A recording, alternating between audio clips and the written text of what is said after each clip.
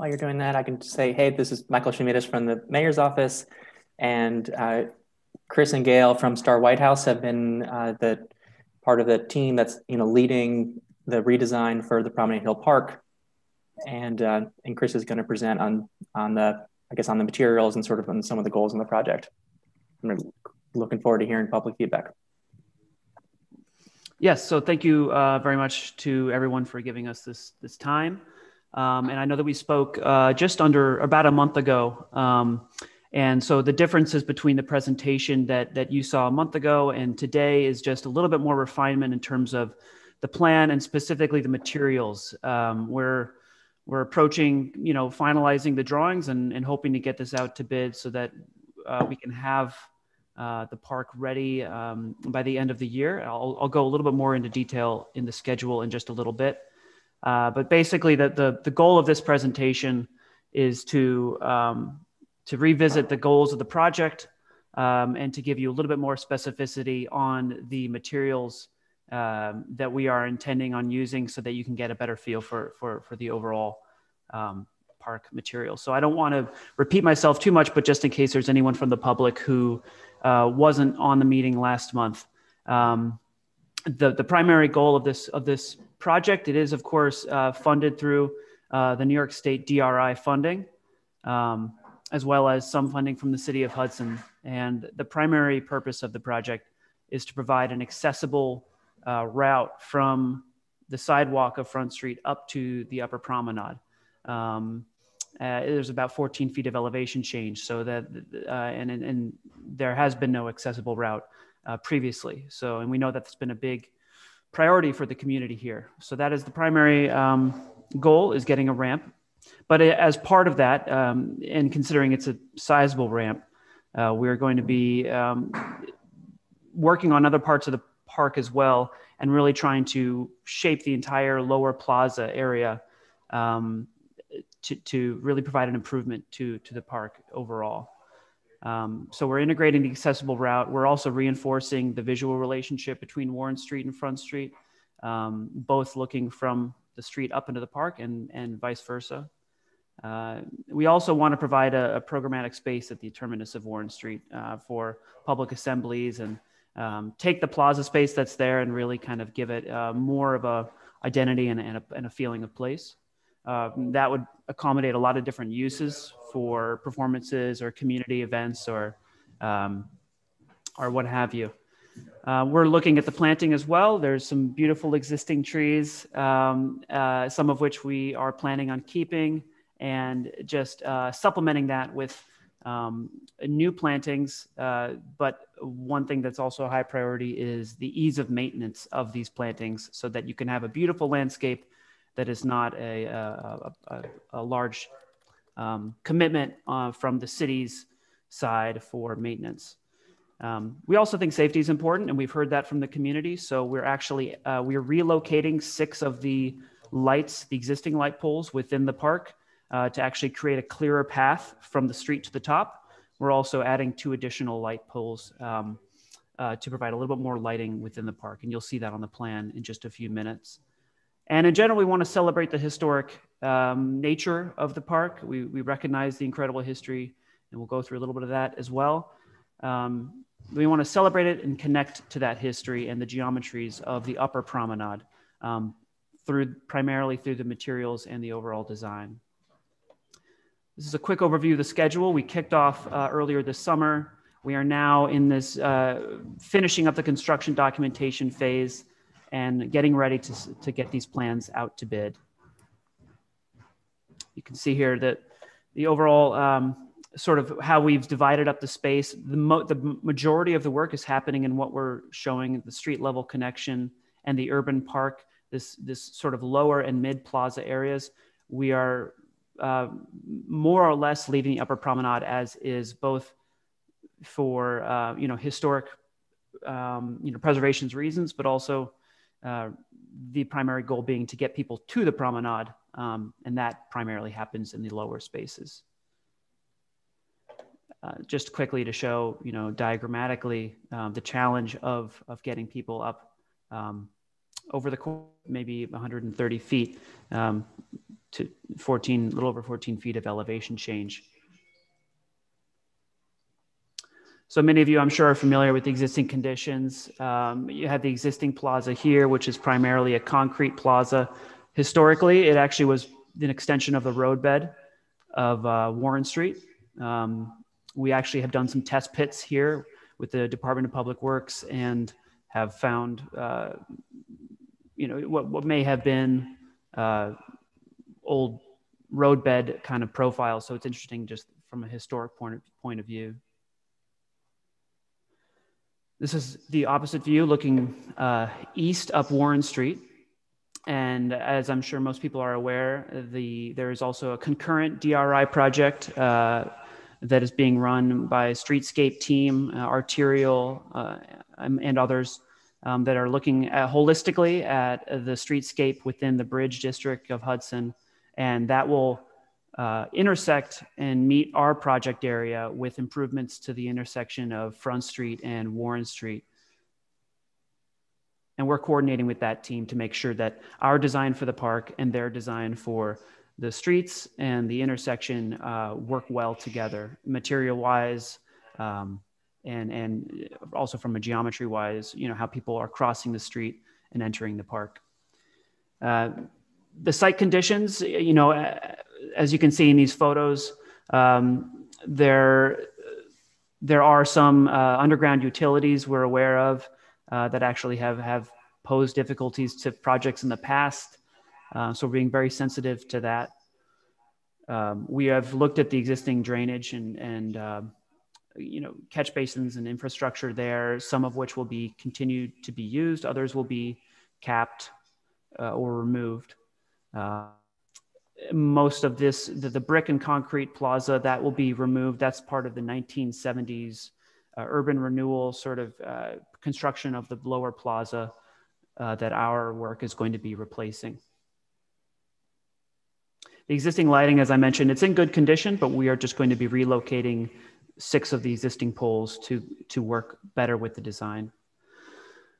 So, obviously the site has an amazing history. We've fallen in love with the history as we've been working on this project and the significance that it has to the story of Hudson and the community of Hudson, going back in the late 18th century as a formation of a public space for the people of Hudson in perpetuity as a place for people, as a public walk or a mall. And so we think that's a really special place, and it's a privilege to be working on the park. And we coordinated with the Hudson Area Library, who provided a wealth of information, both images and text, to really paint a full picture of kind of the life story of the park. That's been really incredible. We've actually used some of these images. For example, the benches you're seeing here, and that we've seen in other photos and illustrations, are very similar to actually the style of bench that we're proposing to be used in the park. I had mentioned, the 1970s, there was the urban renewal reconstruction of the lower plaza, much of which remains today, that you can see these photos from close to when it seems like a new construction of the park there in the 1970s. So our role in the project kicked off properly this summer with a series of outdoor public events, starting with a concept and moving forward through design and development and getting feedback from the community along the way. So these were initial approaches as to how we might get people from the street to the upper promenade in an accessible manner, but also in a way that would create program zones. And we really were looking for people's feedback, particularly those who do have accessibility challenges, of what their preferred routes are, or kind of just how they feel about these various approaches. So we incorporated that into two final concept designs that we were looking for feedback from the public at the end of August. And we had a wonderful event there at the park. And then we spent about the next month collecting survey responses from online and paper surveys, and taking the feedback we had gotten at the event and basically synthesizing it into a final concept plan that was then presented to the city and the mayor.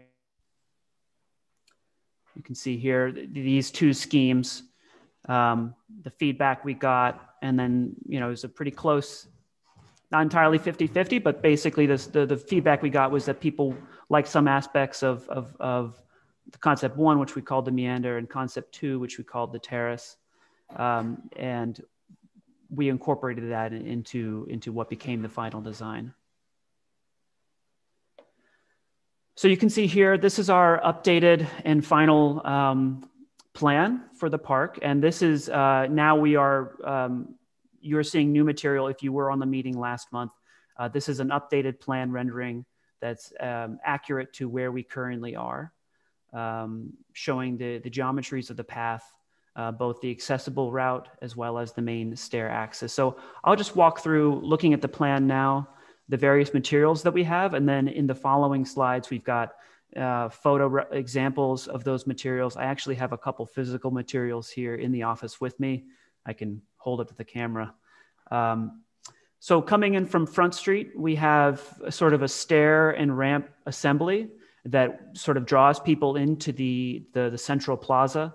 This central ramp would be granite sets similar to those you would see in a lot of you know, European plazas, or you know, small 4-inch by 4-inch granite set cobbles. But they are set flush and smooth and even so that they are an accessible traveling surface. So this ramp is flanked by bluestone slab steps on either side. They're wide, about 5 feet wide in tread length. So sort of a grand, you know, larger scale stair entrance. And in between the stair and ramps, we would have a simple painted black steel handrails. Entering the plaza, you have, again, the granite sets there within the large oval, and then bordered by a limestone paver border edge. And then we have sort of seating spread out around the plaza itself, circling the plaza. You have access to an open lawn space on the southeast side of that plaza. And then you also have the access to the ramp itself. On the western edge of the plaza, we have these sort of sloped lawns with stone slab seating. So that would also be limestone. And we've worked quite a bit with the local quarry in Alcove, New York. Their name is New York Quarries. And we are sourcing our bluestone from there, as well as our limestone. They have a high density bluestone they call Alcove Bluestone, which has really great properties in terms of its durability and color. And the Onondaga limestone is also a very highly dense limestone. Historically, it's been used in parts of the construction for the Erie Canal. We've used it for a number of other projects and are very happy with the way that it comes out in various finishes that I can show you. We also are including an accessible ramp, a concrete ramp coming from the existing parking lot.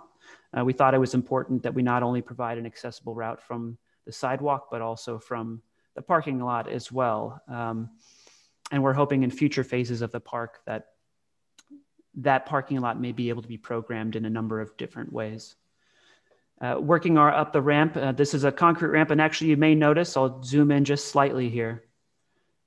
The one change also from last month is we've actually adjusted the width of the ramp so that these landings become a little bit more generous and wider. It would actually create sort of these smaller subspaces, and we think will allow for a more enjoyable route journey up this path.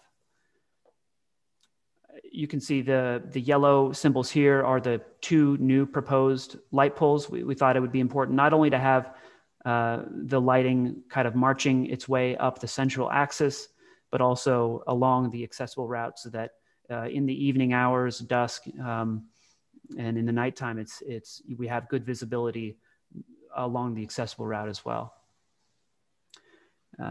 the accessible ramp and the stair route sort of intersect at this central node here, which also provides access to the existing playground area.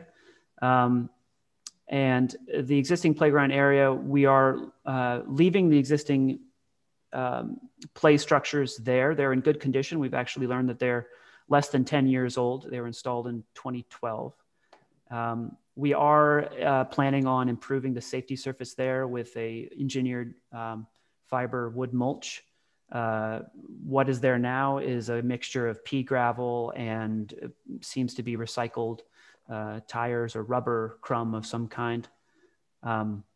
So we're going to be replacing that, as well as in the central part of the playground, putting in a couple different water spray features. As most of you know, I'm sure that there is an existing water spray feature in the park that was part of that 1970s construction. It's popular in the summertime, and we wanted to make sure that that was still available to the community, but we are consolidating that sort of play use within the playground. So there will be a spray hoop and a ground spray, which we have photos of in the presentation, as well as sort of an image of a whale on the ground plane, which will be created using colored concrete.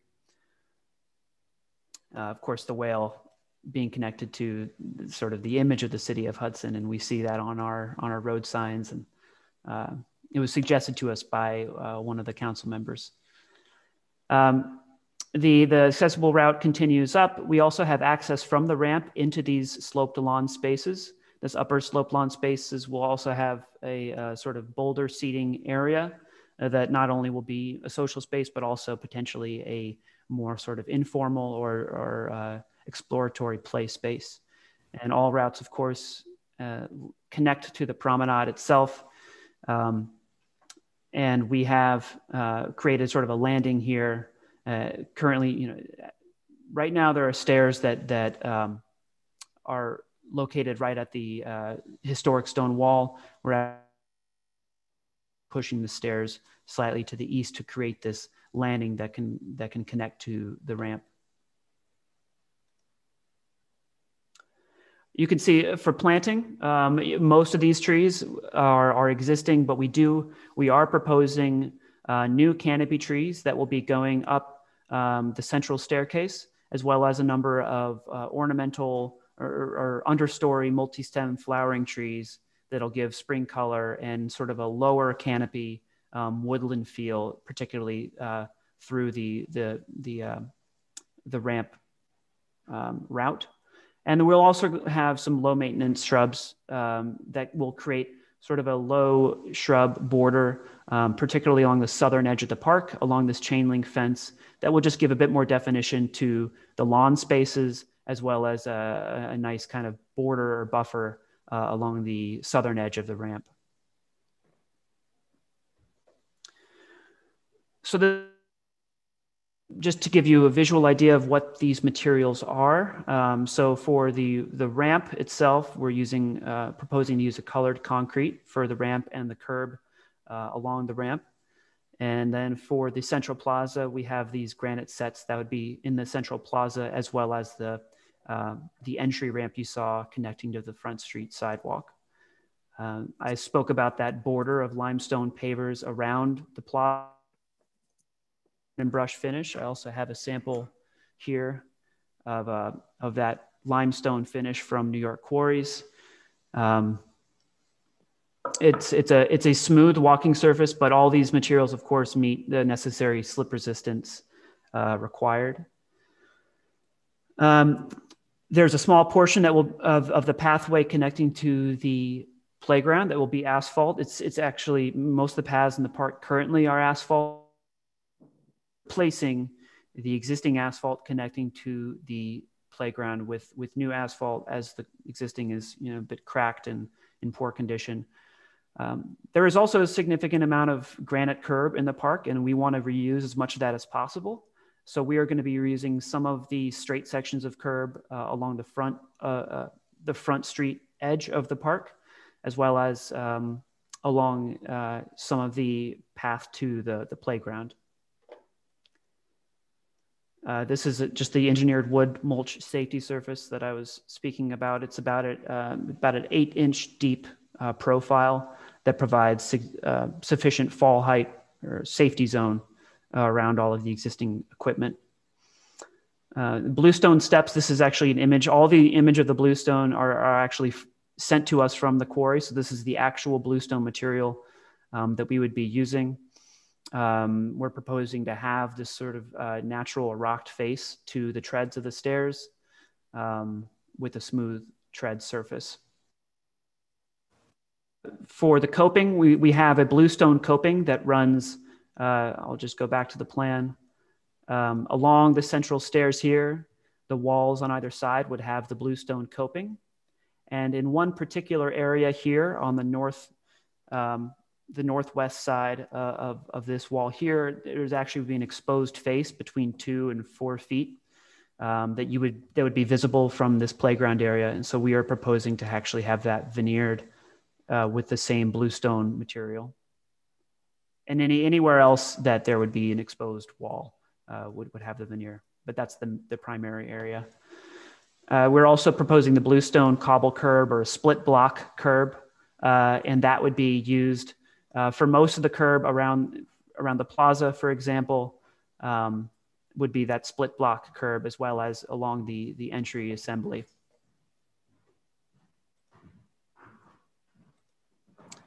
So for furnishing and seatings, this is the bench I was referring to. It's the settee bench. This is a bench that's actually found in Central Park, and it has that sort of simple but classic style that remarkably similar to the bench that we saw in the photos that we've seen of in the illustrations of the historic scenes at Promenade Hill Park, and we think that it'll fit really well into the space.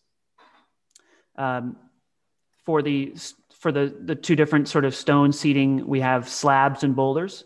And this is just to give you an idea of these, the slabs themselves would be set into the grade of the sloped lawns to provide a sort of natural amphitheater style seating. So people could sit there to watch an event in the plaza, but also sit there for casual social seating, or again, a more informal play opportunity for children. We are proposing to have the powder coated black handrails. This is just an example. We're still fine tuning the exact geometry of the handrail, but it would be a pipe rail handrail, relatively simple, but still with sort of that classic feel, tying it to the same feel of the settee bench of kind of what we're going for. This is the proposed receptacle that we are planning on using. And we're also coordinating with the streetscape team to see if we can have a continuity of materials for the receptacle that they may be using along the streetscape.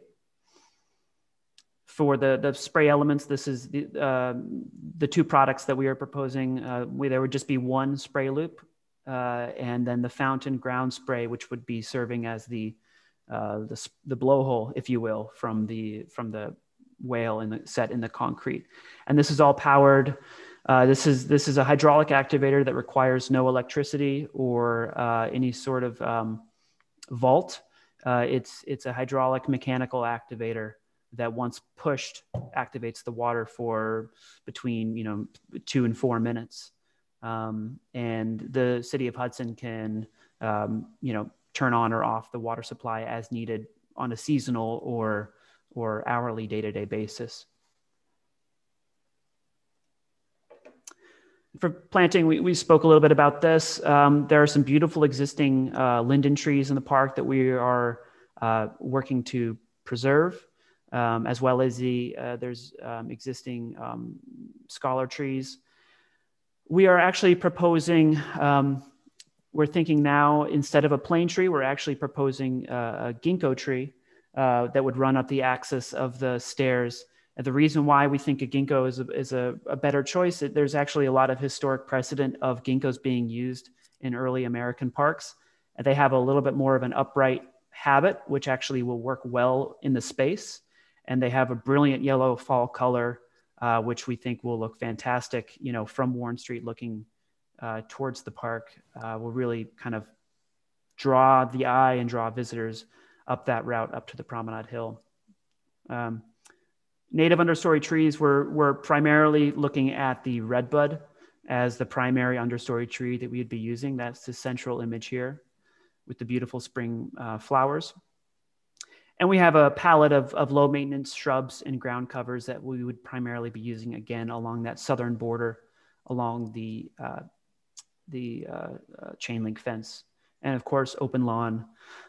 We are proposing most likely to be using sod in installing sod for most of the new lawn, so that you get that instant lawn, and instead of needing to wait and be careful about establishing a newly seeded lawn. And I'll end for now with just looking at phasing. One thing we took out of our public interaction was, and our community outreach, is that there's so many desires for this park, and so many kind of ways in which people would like to see the park improved or added onto.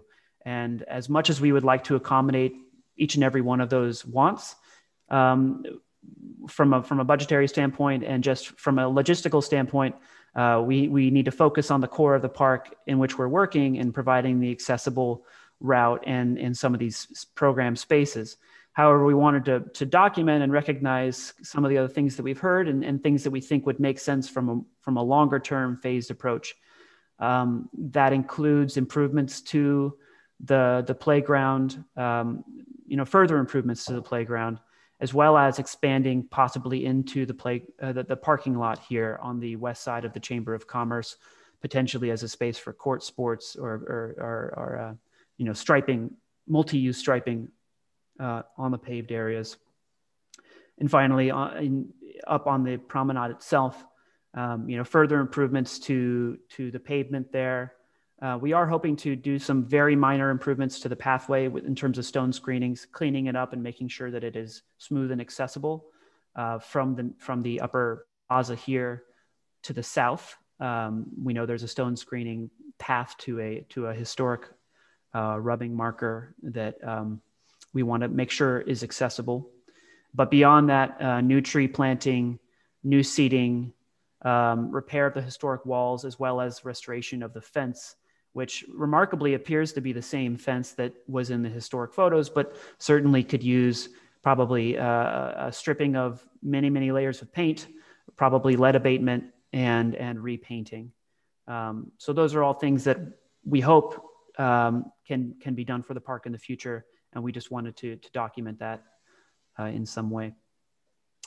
I believe Gail has joined as well, but that's the overview of the project, and would be happy to take any questions from the public or from the committee. Chris, that was great. Very well done. Thank you. At this point, the comments or questions should be from the public. So I invite folks to either raise their hand or speak up. Chairman?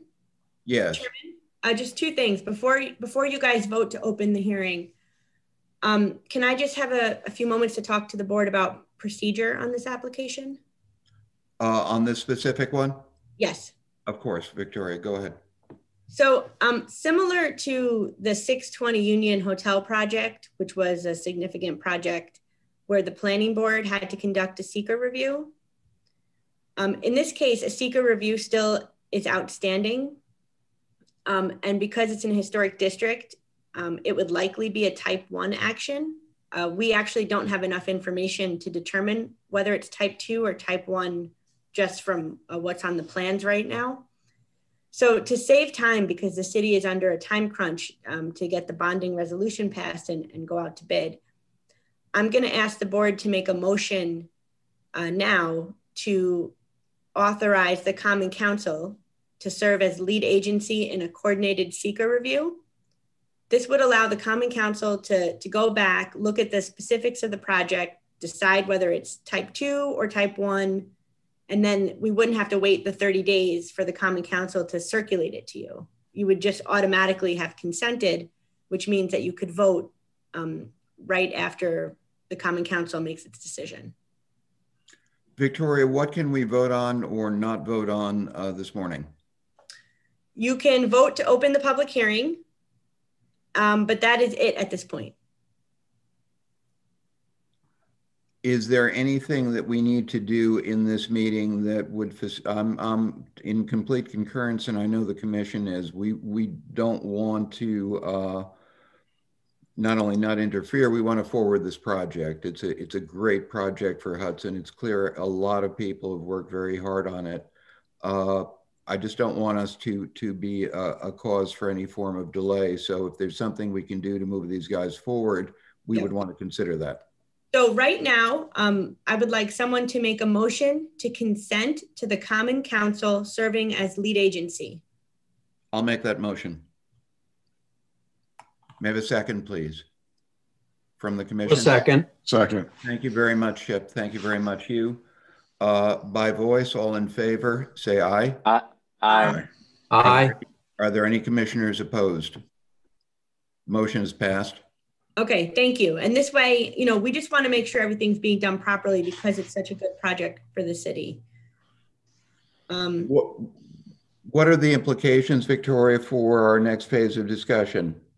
Because we would go open ahead and give all your comments, and as you normally do, you could give them feedback and find the application complete pending a seeker determination. I would like to do that. Thank you very much.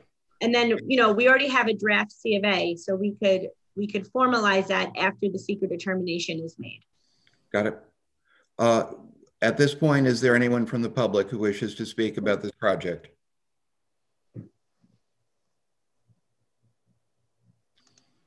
If there is no one, then we're going to close this phase of public hearing on Promenade Hill Park, and we can formally open our regular meeting.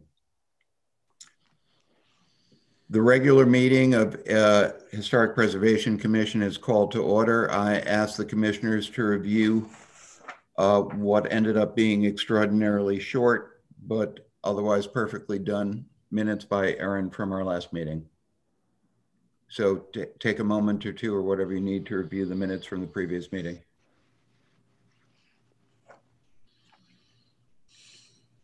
If there are no issues, I'm asking for a motion to approve the minutes for the meeting of December 18th. Anyone? And Hugh makes that motion. May I have a second, please? You can raise your hand. Chip, thank you very much. All in favor by voice? Aye. Aye. Are there any opposed to approval of the minutes? The minutes are approved. There are no certificate of appropriateness votes on the schedule for today. So we open our regular meeting with a review of 241 Columbia Street. And at this point, we're switching priorities at this point. Basically, I want to hear from the commission and the commissioners on their thoughts going forward on 241 Columbia Street. This is the second time or so, at least for the commission, that we've had a chance to review this. There have been some of the specifications we asked for in the prior meeting on the greenhouse, on materials and so on, have been provided by the applicant. So I thank Jane and company for that. And commissioners, go ahead. Who would like to speak?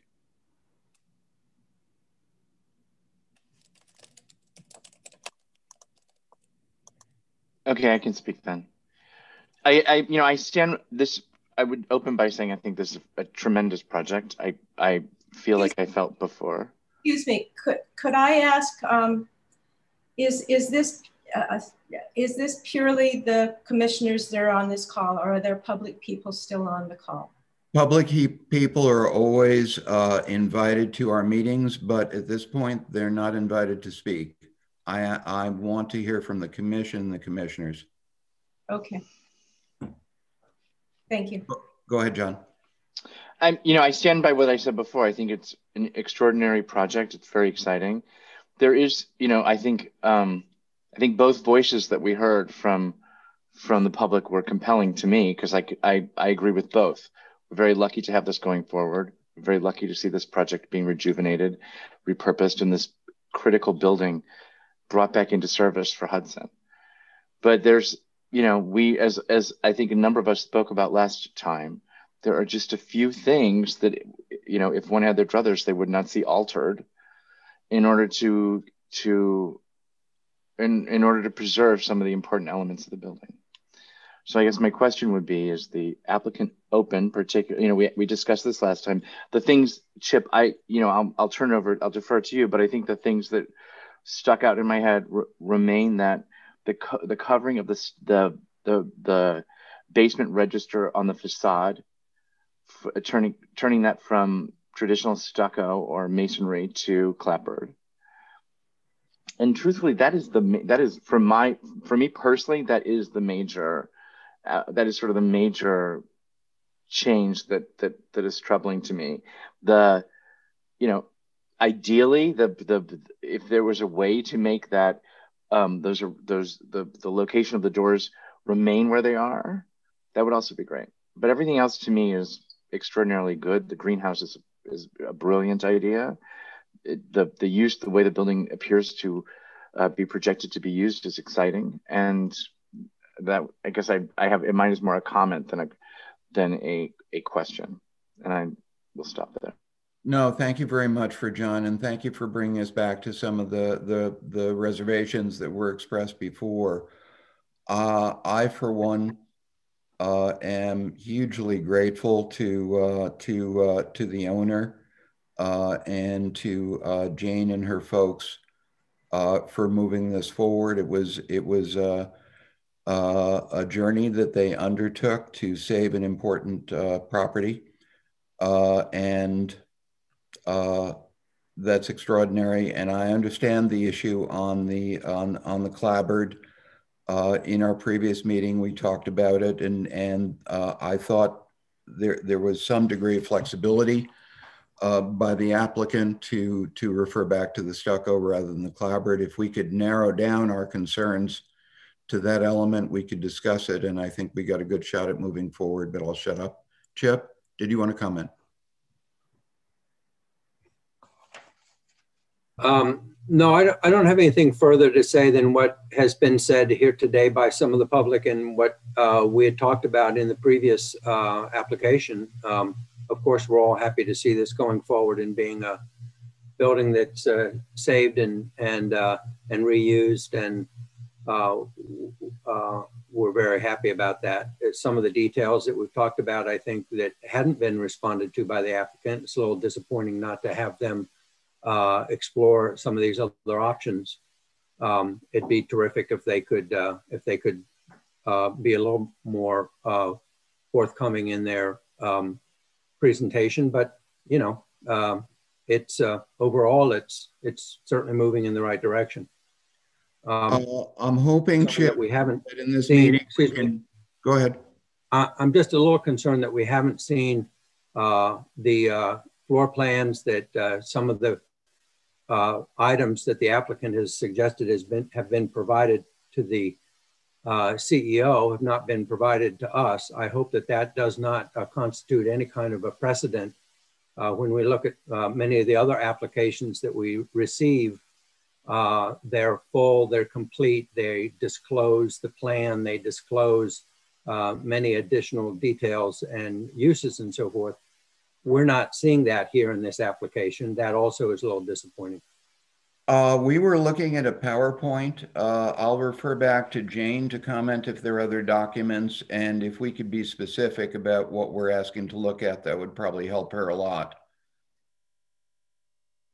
And maybe if, thank you, Chip. And what I'm doing is I'm taking my notes, but it would be great to hear the first round of comments from everyone, and then I'm happy to have a further discussion. I just want to add just a small point. I agree with what John said in large part. The thing that's most important to me is the issue of the masonry or stucco foundation. I think that some of the changes, including lowering the stairs, make a lot of sense in terms of accessibility to the building and will be functionally beautiful and well integrated into the site. But I feel that keeping the foundation some sort of stone sets off the silhouette of the old building in an important way, and actually, to me, helps to unify the elements that are new with the basic silhouette of the building, which is the outstanding architectural feature, in my opinion, of it. So I think that really does make a difference. Understood. Thank you. Hugh? Well, I don't want to be repetitive what I said last time we reviewed all this, but I think that, firstly, between Victoria, Jane, and Peggy, who are, the owner and the people involved in designing this, clearly labor of love, it's fantastic what's happening to this building, which probably would have fallen down eventually. So, if our only comment is, or our only possible objection is the lower portion of the stone versus the clapboard, I think we're in a good place. I think that the rest of the building, between the greenhouse and the cupola and all of the other details that have been addressed, are going forward. The building is going to be tremendous. It's a great addition to the neighborhood. And I think that we will come up with a good solution for all on that one detail that we're currently discussing. But I think I speak for everybody that, it's fantastic what's happening to this building. And I really look forward to seeing it complete. Thanks very much, Hugh. That was very helpful. Paul Barrett, have you caught up? I see you were able to join the meeting. Yeah. Hi, Phil. Yes. Yeah. I would have to say ditto to everything that you just expressed. It was always, my issue was only the foundation, covering the foundation. Again, I think everything else, the plans for the building are really wonderful. Okay. Jane, may I ask you to, if you want to respond? Sure. Thank you very much. Well, I think that we have a consensus, and as I said in the last time, that we wanted to keep the covering of the lower building in as an option, but clearly there is a strong feeling that it would be better to stick with the stucco masonry. And I think that my client Victoria, she's on. If you wave your head in a positive way, I think we can say we will retain a stucco finish to that bottom level. And so that's one thing, and I hope that we can all, and that's great. And that would be a stucco that would also reflect the stucco that would be on the base of the greenhouse as we presented it. So that's one thing. The other thing that I really would like to address is the lowering of the stair. And I'm going to say this with some emotion. We probably looked at 45, 50 schemes for making the front of this work. We keep at the same level and work through this. There is one drawing, there's two drawings that I'd like to share with you. And what those mostly ended up making is a combination of stairs that came off, and then they had platforms, and then it really took away almost everything that made it ADA, or not ADA, but code compliant, made it look like a crab in front of the building. It just was not elegant. It wasn't appropriate. And so when we came up with the solution that we did, I do want to show you only two things that show the elevation and how it goes into the building. Because through this approach, and let me see if I can, let me see if you, I thought that I had the actual drawings up. Okay, here's our presentation. Let me see if I can find Um,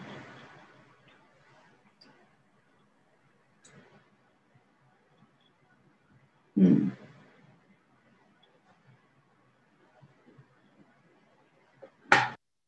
me see. Sorry, y'all. This is always tricky, this stop share screen. Let me pull up another.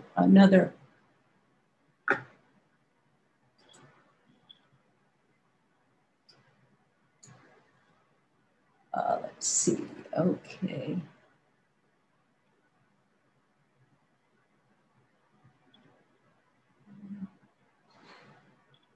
Closed entry, okay.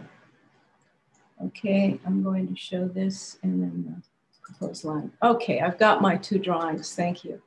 I'm coming back. This is the part that always makes me the most nervous, is being the technical expert. Okay.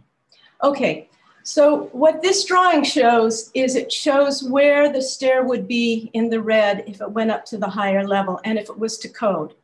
By doing that, it comes past the line of the sidewalk. It continues onto the sidewalk and up, and it becomes a long stair. It's not a comfortable stair for people to get up and to get into the building. It just, and it infringes on frankly, on the public property. What we did to change this, and I'm not sure, okay, let me do this again. Let me close this.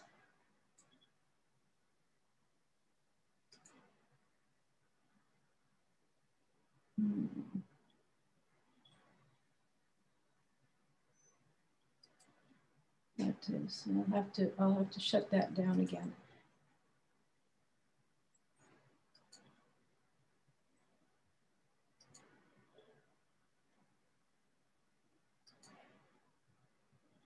Okay, there. Okay, share.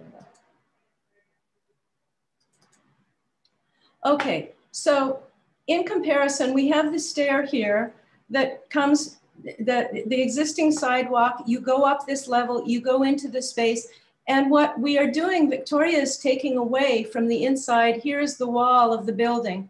She's taking away floor area from the inside of her building in order to then create the rest of the rise inside of the space and create this open area that goes up to the cupola above. And then there's the stair that goes down to the second floor. So what it does is it really makes a functional, safe, accessible entry into this building. This ends up being more like the kind of the rise of the buildings on the upper street by the courthouse. There's a row of townhouses that have stairs going up to the main entrance.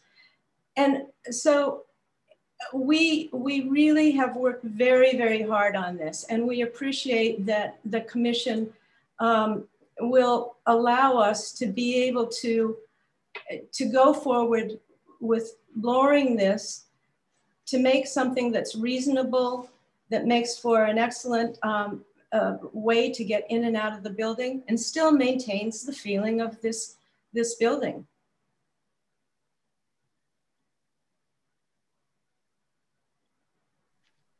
Phil, you're on mute.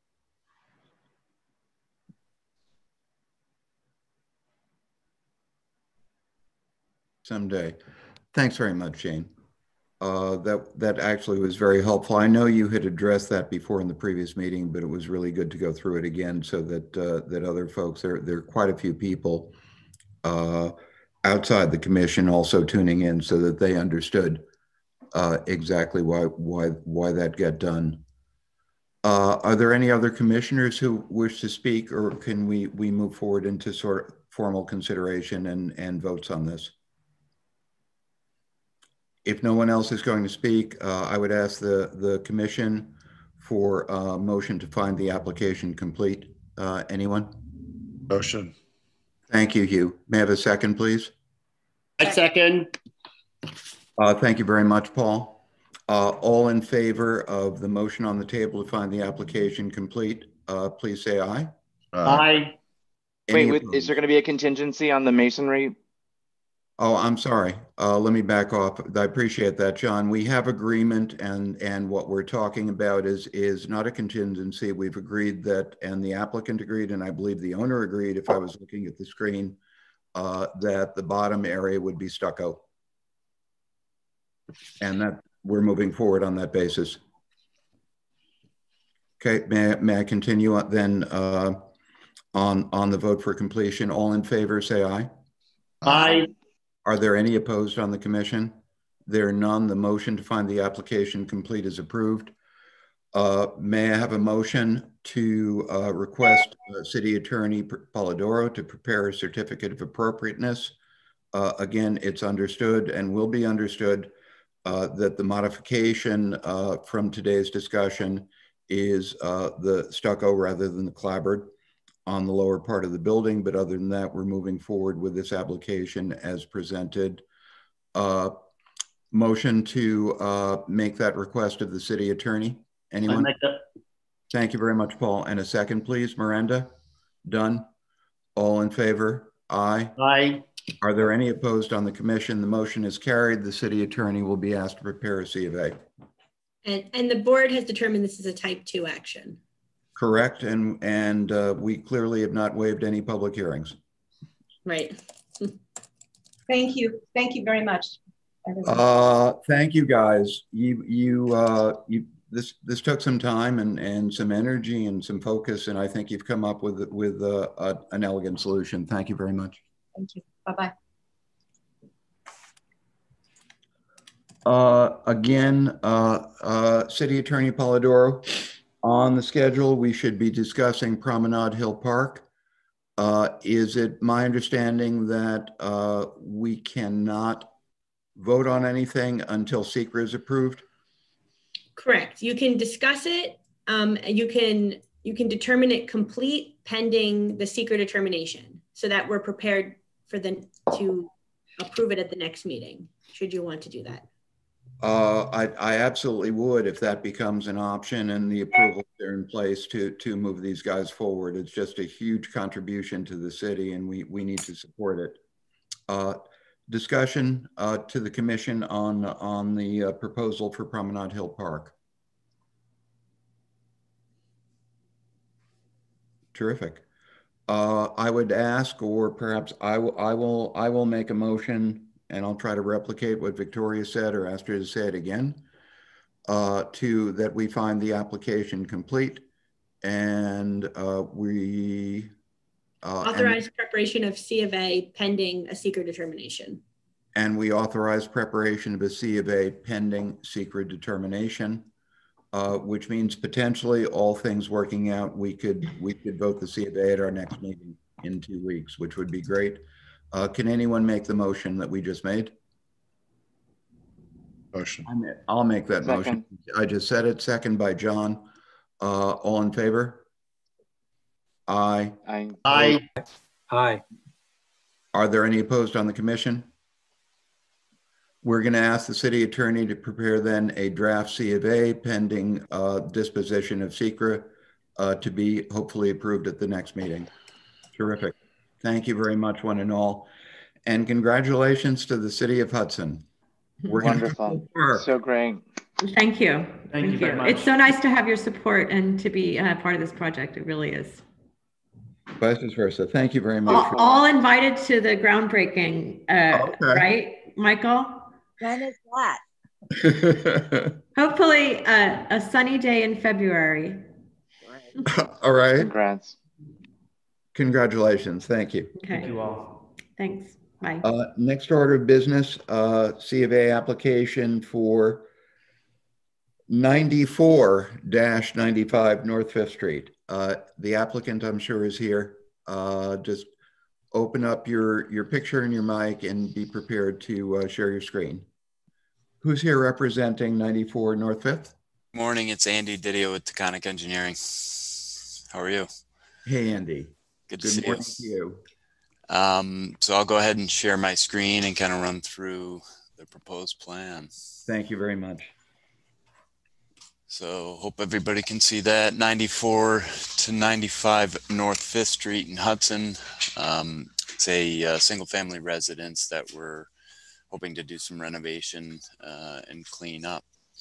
So the proposed plan, here's the survey that shows the property boundaries, the existing residence, the garage, as well as there's a front porch along the North 5th Street side, as well as a proposed porch in the rear of the building.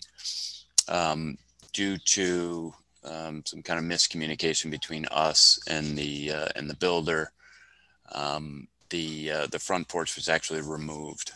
It was inspected. The floorboards of the porch were rotted, as well as the roof rafters were severely rotted. And through discussion, it should be removed, and then subsequently was removed prior to us coming. So apologize for that, but we're here to kind of show what the remedy is. So this is the survey. Thought it was prudent to include some photos. So these were photos taken obviously before the front porch were removed. This is the front porch portion. You can see some of the detailed scroll work, which when it was removed, the majority of this detail work was preserved and is saved within the house, some of which were damaged. So those can be replicated exactly because we do have many of the originals. So that's your northwest elevation. The southwest elevation, which is actually along this kind of corridor along the side of the property, which you can see is here in the site plan. This is from within the building, and this looks back behind in the back courtyard, if you will, along this facade, which is kind of your west facade of the rear addition. This is the back of the house, so opposite North 5th Street. You can see there's a boarded up window here.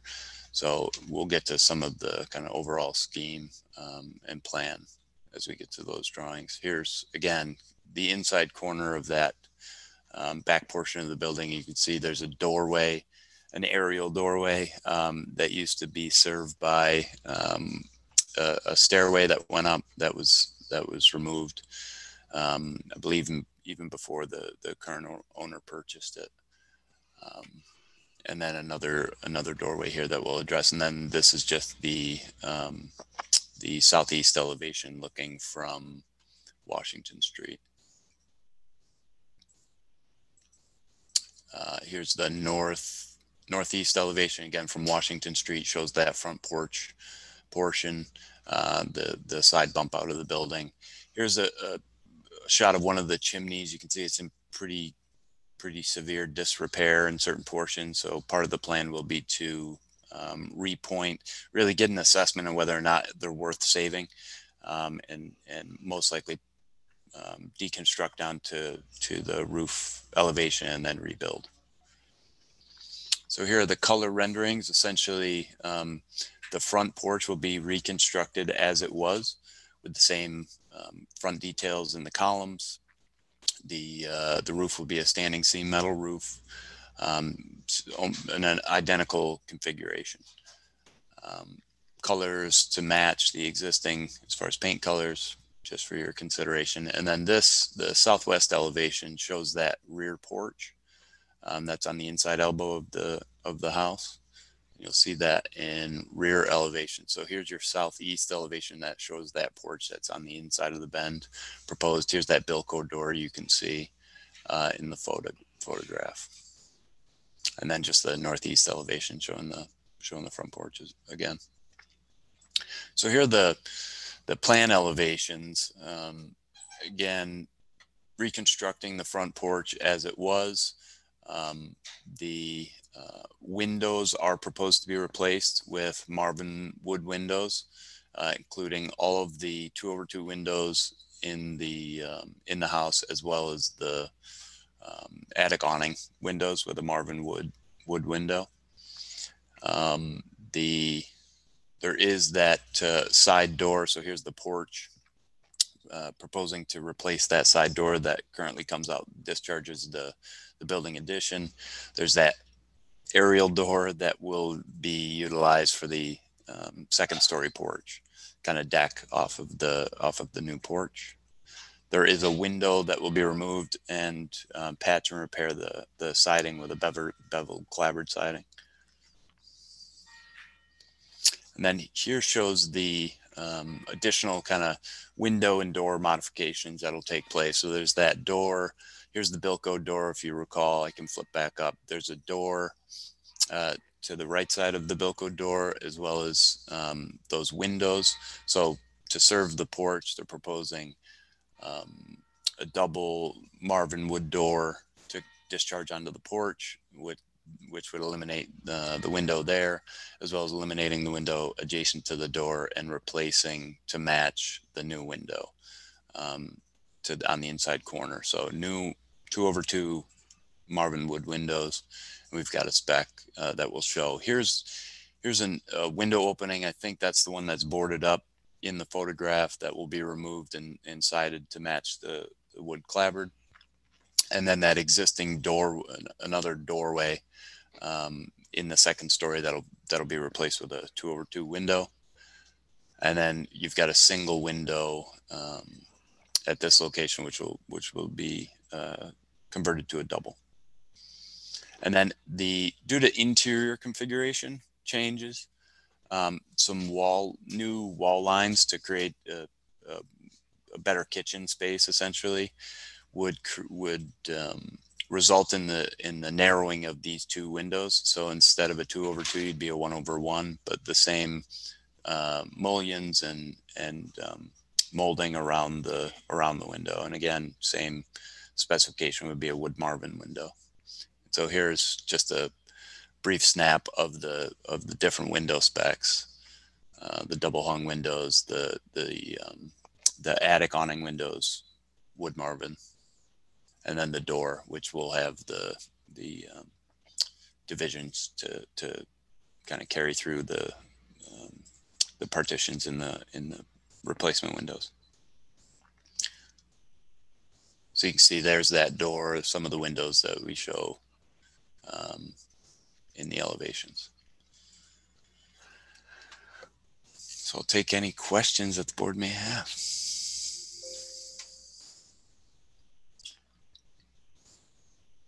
Thanks very much, Andy. That was very helpful. Commissioners? I think it looks great. This is John. It looks fantastic. I think it looks fantastic. Mm-hmm. What a great project. And too bad about the porch, but as long as the repair is identical, it'll last a lot longer this way. Yeah. And I just wanted to, may I speak? I'm sorry, the owner. Can I just say one thing? I do apologize for the porch. We really had no idea. And by the time we found out we shouldn't have taken it down, it was sort of in pieces. So, but our intent is to bring the house back to its original form as a single family home that we will live in. Can I just make one comment? It's such a nit as to not the way that those front stair railings flare out. I mean, I would look to Chip or Paul. That doesn't strike me as particularly. That would not have been original. Like, we don't see that anywhere else. I agree. It was something that came to, so that the flare looks like it's more of a mid 20th century sort of effort than something original to the building. I think that typically, stylistically, we would expect those stairs to not be flared with the handrails at an angle, but perpendicular to the handrail of the porch. I know that there's some sidewalk, maybe, I don't know what the status of the front sidewalk is in the plan, but that sort of flare of the sidewalk, well, there it is. It's a concrete, sort of also one would expect to be mid to early 20th century. And I don't think we object to the stair not being flared, and we do intend to replace the walkway I'm sorry, I don't know the right terminology for various things, but we thought we would put in some bluestone for the walkway. Great. It'll look a lot better. Yeah. So What about the handrails at the steps? I guess those would be similar to what you're doing for the porch, correct? Yes, they'll match essentially the porch railing aesthetic. That's right. I have one question about the chimney, just because you were not specific about it in the presentation. You thought you were going to have to take them down and reconstruct, but you do intend to reconstruct them. Is that right? Yes. Good. Yep. Yep. Do you have any historic photographs that show the detailing of those chimneys? It looks like they've already been altered and modified, cut back, maybe lowered some. Typically, we would expect some outward corbelling of the tops of those chimneys or banding of some nature.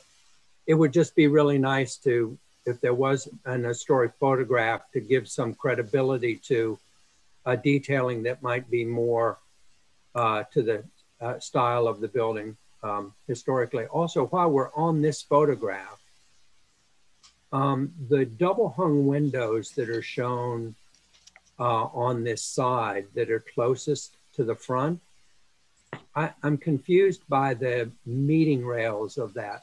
Is that a 2/4 window? What is that? What is that window? I noticed it on the other side also. That's a good question. Laura, do you have? Oh, I'm sorry. I could answer that if you wanted me to. Yeah, these the windows are inconsistent now. Some are 6 panes, some are 4 panes. There's no consistency in the windows right now that are in the house. Right. Are the windows on the front of the house 6 pane also? I think they're 4. Yeah, they're up on top. They're 6. Yeah. And then you've just got 2/1s down below. So the intent is to replace them all with matching. Yeah, I would 2/2s. I mean, I think the fact that they're light is really pretty cool. And part of the original design of the building, in the primary interior rooms of the house, they used a bigger, better, fancier window. And I think the 2/4 double hung would be something to consider using. Consistency throughout the house would be, it would be consistent stylistically that the front part of the house might have bigger, fancier windows than the back of the house. And the glass size tends to diminish as you go to the back of the house. They tried to use bigger glass in the front of the house. So it looks like those windows may also be wider than the typical 2/2 windows, which we're seeing in the back of the house, which again would be consistent with a fancier, bigger window in the main parlors in the main part of the house. The windows that you're proposing to replace here in this view, those 1/1 windows, the narrow down windows, typically in strict historic preservation, one wouldn't necessarily like to see that. However, it's not uncommon for a window to be narrowed down or to be made modified in areas of pantries or smaller rooms. So I don't really have a problem with the 1/1 windows that you're proposing to replace on this elevation. There. I think that's fine, but I think that you're showing a larger, in fact, in this drawing, you can see that the 2/2, in fact, are larger in the front part of the building than they are in the back. And since we have the evidence, the historic evidence of the original design intent, I'd prefer that you really look at doing a 2/4. And my expectation is that on the existing windows that are on the first floor that have been made into one large pane, that probably was just a subsequent modification, probably 20th century also. They just took out the four mullions and put in a single piece of glass. Well, I think I appreciate that, Chip, and I can appreciate the consideration of that. The challenge there is that you don't get the full functionality of the double hung to slide all the way up. You can see these kind of two tops. You can either Correct. slide it down halfway or slide it Yep. up. I think from a functional perspective, I get that is probably the intent given the scale of the windows from the original design. But I think with the renovation, to have consistency throughout the building won't impact from an aesthetic perspective. Won't impact. I think it'll help kind of give a cohesive feel to the whole facade and all of the windows to match, and it'll give them the functionality to be able to open the window the full half width, or half height. Yeah. Just for consideration of the commission. Anybody else? Comments? I just want to see if we're on track and review my notes from discussion, because there's certain points that we in fact have agreed to, and then I want to come back for on the windows and just see where we are. On the chimney, we're asking the applicant to, if possible, identify any historic photos that might create an opportunity, since if you are going to deconstruct and reconstruct the chimneys, might give you an opportunity to reintroduce a bit of authentic detail or design in that structure. These were clearly rebuilt at least once already in no specific way. Go ahead, Andy, if you're going to comment. I was just going to say, you can see a little bit of that banding that Chip had mentioned on the rear that had been kind of parged over. So I think, I don't think that's I think it lends itself to some of that kind of original banding. Okay. That could be established when they go to repoint, because the top of that chimney, where's that photo? This is a bit of a mess. So when they go to reconstruct that to bump out to that width, I think we can talk with the applicant about trying to dig up some historic photos. I'm not aware of any, but at a minimum, we could show that kind of bump out to where you get like a double brick height that bands out and then a step back in. That's not uncommon that we see. Historic photos or no, if we could come to an agreement that would be something that you're going to give your absolute best shot at, I'd like to include that in the application. I agree, and I think that if photographs are available and the applicant can use them, fantastic. If there's some evidence on site as you get into that, as you mentioned, Andy, that'd be terrific too. I don't know that we need I don't know that the board needs additional documentation at this time. No, I'd like to put it in the C of A. That's all, as that's strongly intent that you're going to do, and it would be a nice feature on that as you reconstruct it.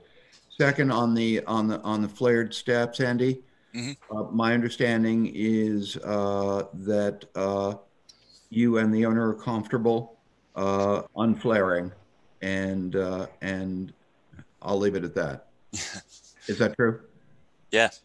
Okay. And I think the replacement of the walkway, knowing that concrete will come out, it'll be nice so that those stairs won't kind of neck into a wider walkway. The new bluestone can be commensurate to the new stairway. Third item then would be the bluestone walkway, which you just mentioned, and that the steps right at that front, the walkway railing, excuse me, is going to replicate or at least cohabit nicely with the existing railing on the rest of the house. One other comment on this photograph is is in fact the handrail of the porch. Stylistically, it doesn't look like it's original to the house. It doesn't I don't know what are the things on top of the handrail? Do we know? Yeah. Keep the riffraff out. Yeah. No. Is it like a fleur de lis or a picket point or? I think it just looks like a picket point. It almost looks like 2x2s that are cut at an angle. Yeah. Got it. One might expect graphically, and this would be supported by historic photograph, that handrail would be more akin to the elaborate decoration, ornamentation of the bracket. Those huge oversized brackets are really quite spectacular and a really important part of the design of this building. And I would have expected that the handrail would have been not single pickets like is shown in this proposed work, but might be a banjo board or a slat that has a decorative silhouette cut into it. In the absence of having anything, any historic photograph of it, you certainly would have historic imagery of houses of this vintage that could be used as a pattern for that. And I'm not suggesting withholding approval based on this, but again, simply that the proposed handrail as single square spindles is really not appropriate stylistically to this house. Andy, that said, I think it is appropriate in the back of the house. The porch, the second floor porch that you're showing on the back of the porch, that has a more, stylistically, that is, one would expect the back porch to be more simple, not as elaborate, not as ornate as the front porch.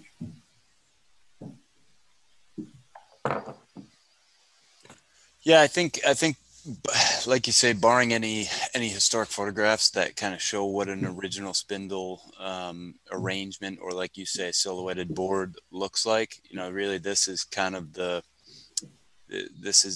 approach that we'd like to take right now. I think if the applicant is able to kind of take a look and see if there's an alternate spindle type that might fit with the aesthetic of the house, that does give it a little bit ornate. I think that's something not unlike the chimney. If we can find something that we could even potentially come back and just show the board quickly to get your blessing, but I'd hate to have that hold up the approval. I don't think, Andy, we're not going to hold up the approval, but it's not uncommon for things that where there's a question, you feel the question was valid and contributed to your project, to identify that as a contingency, at least in the sense that you'll take a look at it, so that we can bring that up in the next meeting. We're not trying to shut you down, but we are trying to steer you a little bit. Sure. Okay. I don't have anything else. Commissioners, anything else we need to raise before we begin to vote this forward? Are we going to have any further discussion on the windows? Please go ahead then. Bring that up, Paul. No, and Chip, I want to rely on you for this. That 2/4 window is a rather unusual and a kind of unique feature, is it not? I think it is. It's very interesting that it survives. Yeah. At least on the facade. I think I would caution from changing that. How many of them are there and what condition are they in? And was the theory of the case simply consistency, or was there another, I guess, usability? Consistency, usability, availability, and yeah, I think those three elements, they're not fantastic. Let me just speak to that. I think they could certainly be replaced with the Marvin window. It's just a matter of their configuration. Mm-hmm. So I'm not proposing that these windows be restored in their original fabric. but just that the configuration of the new Marvin window, be it reflect this design. I think the matter of consistency is not a desirable goal when we have the basics of this house are that the front windows are different than the back windows. So consistency is not an argument. So I would think that Marvin would be available to produce these windows as easily as they've done others. So how many windows are we talking about? And this is strictly on the front, right? Was it, so it's eight windows? It's the front. It's Phil. It's the front and going down the sides of the front section of the building. I So, see. So Andy's bringing up this photograph now. Yeah, there are two here, and then the front four above, the four second-story windows over the top of the porch. 3 on the first floor. But also on the first floor porch on the southwest, I think it's the southwest side. The side of porch this you're porch. talking? The side of this porch, these two stacked? The opposite side from that. So southwest. This here. Elevation. You're looking here too. Along down the alley here. Is that what you're talking about? Yeah. I don't know if we've got a shot from that, looking in at that. Go back one, please. No, we don't have one standing on this porch looking at the side of the house, the windows there. Can you show us the side with the plywood? Yep. This here. Is that? Yeah. What? This is the inside elbow. So what we're looking at here, that the plywood is here. So this is the inside elbow. We're looking at two stacked and then 4 along the front. Yeah. Unfortunately, we don't have a photo from the porch here looking at the side. I see. So the photograph that you have of that side is a more detailed photograph of that. A photograph on the right-hand side is here. Yes, that's the bump out. That's the bump out. That's the side of the bump out. Correct. Right. Yep. In your front elevation drawing,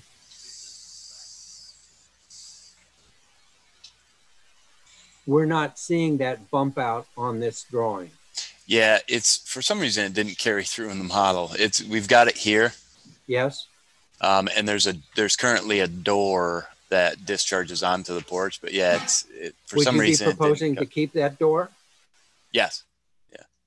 Or replace it with new? Replace it with a new Marvin wood door. That's right. Yep. And so it would be the same as or similar to the front door?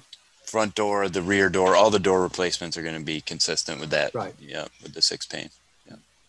I think in your elevation that we're looking at on the bottom of this drawing here now, is it accurate that there are not windows in the front porch, in the front room? You're not showing windows. No, stay there, please. Thank you. On the southwest elevation. Oh, here. Yes. Are there not windows there? I haven't seen it. Laura, do you have any? Can you chime in? Are there no windows along the? I don't think there are any windows there. I didn't think so. At all. Okay, because that would be the place where we would expect to see those additional 2 over 4 windows. 4s, yeah. Yeah, no, there aren't windows there or directly above there currently in the house. Okay, all right. Yeah. So getting back to Phil's question, how many windows? It's 2 on the left-hand side, if you will, and 5 on the, 7 on the front. And the first floor windows may be, it looks like the first floor windows, in fact, are a different size. They are, than the second floor window. Yeah. So Andy, what's your I mean, it's an interesting point. Your comment on functionality is understood. I think Chip's point about consistency also understood that it should not drive the whole solution. Is there an issue, for example, in terms of would you consider the 2/6s, and is there a compromise you need to accommodate that in terms of numbers of windows or whatever? But are you willing to preserve that feature? I guess I would look to the applicant, obviously, and it's not something the board, cost comes into play and availability. I know depending on the lead time, the 2/2s are more readily available than the 2/4s. Given the fact that we've got modified windows on the front porch, those 3 windows, two and one, to do the 2/2s there versus versus up top, I guess if we're going to try and seek out the 2/4s, and the window dimensions are similar and aspect ratio is similar, then carrying that through to the first story on that porch does make sense. I think if we could do it as a consideration, that we try and suss that out between now and in the next meeting and still move forward with drafting the C of A. I think that's if the commission's okay with that. So I was thinking of something a little harsher than consideration. I mean, in HPC speak, it's a contingency. It means that we would draft the C of A for vote in 2 weeks, or ask the city attorney to draft the C of A. But this one's a bit bigger than a consideration. We would want you to come back and say, yeah, that's viable, and we're going to implement it, kind of thing. I believe that's my sense of the board. Miranda, comment? Yeah, because I haven't spoken yet, I do agree with Chip, and I think just in general, it's a unique feature of this house, and the windows are proportioned to accommodate this 2/4. Mm-hmm. So I really would hate to see that changed on the front facade. Okay. I think in the effort of expediency, if we just say, yes, the seven windows on the front, and then the 2 along the side of the building will be the 2/4s. And then if for some reason there's a major hardship, then we'll come back. Yeah. Done. Okay. That's good. Phil? Yeah. Phil. Hi, this is Craig. Quick question, and just so you know, I have to run out. I just got called for an emergency, so okay. I'll follow up with you later on everything else. But a question on this application, Andy, if you can go to the northeast elevation, the existing. I just wanted to question, I got it checked on my review. That gutter that's coming down in between the windows, mm-hmm. Is that going to remain, or are they doing anything with that? Because now would be the time to approach that. And then, not that it's necessary, but the mechanicals of the wires and everything, are they going to be underground, or are they going to be reattached there? As of right now, they'll be reattached, to the best of my knowledge. Laura could chime in there. On the roof leader, there'll be a lot less wires. This was a multifamily home, so it's going to be all cleaned up. I'd like them to go underground, but I think we just want to clean all this up. There's a lot of wires and things going on here that are not particularly attractive. And, I think then also, Andy, for the record, on your proposal, you have 94-95 North 5th. Mm-hmm. For the legal record of this commission, it's actually 94-96. 94-96. Go to your front page. Yeah, you propose it, and it's going to go into a public record, so it has to be the right address. Yep, gotcha. Okay. All right. Other than that, Phil, I'll check with you later this afternoon on everything else. Greg, on the roof leader, before you split, on the roof leader, it'll remain. It's just going to get straightened up. You can see it's a little wonky, so it'll get straightened out. Okay, because on your proposal, I don't believe that's there, if I remember right. The elevation, no, I don't think it's shown on the elevation. But yeah, it's to remain. Yeah. That should be there. Something should be there indicating that. Okay. Thanks. With that said, I got to go, folks. I'll talk to you this afternoon. Thank you. Okay. Thank you. Bye. Okay. I do just want to say this is a terrific application. It's a great thing to see this house get back to the restoration that you're doing. Is fantastic. And all of our, I think the entire board is fully supportive of your work here. It's fantastic. Ditto that. Well said, guys. I just want to, I'm going to quickly review the bidding and then we're going to vote. I've got 7 2/6 windows, banded chimney, straight steps in front, bluestone walkway, and railing in front consistent with the railing in back. I think that's essentially the items. With those as part of the definition of the scope of work, may I have a motion to find the application complete? I'll make that motion. Thank you very much, Paul. And a second, please. Anyone? Hugh, thank you. All in favor by voice to find the application complete? Aye. Aye. Aye. Are there any opposed? Unanimous, the application is complete.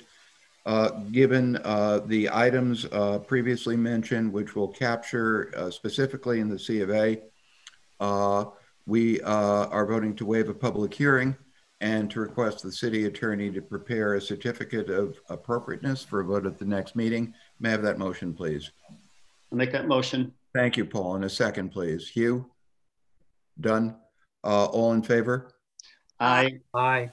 Are there any commissioners opposed? There are none. Unanimous. Thank you very much. We will see you guys in 2 weeks, and congratulations on moving forward with this project. Thank you all very much Best for your of luck. consideration. Thanks you. so much, guys.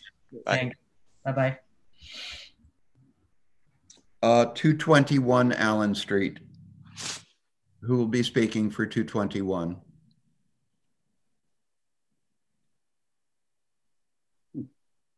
We can come back to it. We're gonna pass on 221 Allen Street. Pardon? Folks, sorry, 221 Allen Street. I'm Matthew Cordone. Yes. I'm an architect. So I'd like to just jump in about Allen Street. Oh no, please do, Matthew. That's what I was looking for you to do. And I apologize for that. I was talking to my associate, and we are just going to share our video right now. That would be great. Yeah. Hi, folks. How are you? Good. All right. I'm just going to briefly give you an overview. We're going to share our screen. Excuse me, guys. I need to step away for 1 second. I'll be right back.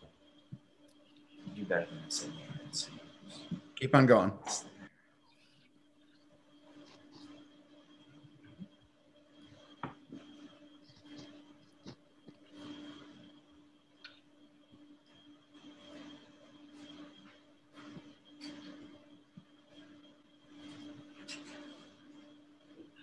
I think you guys can move ahead, Matthew. Okay, great. We're sharing our screen right now. Okay. So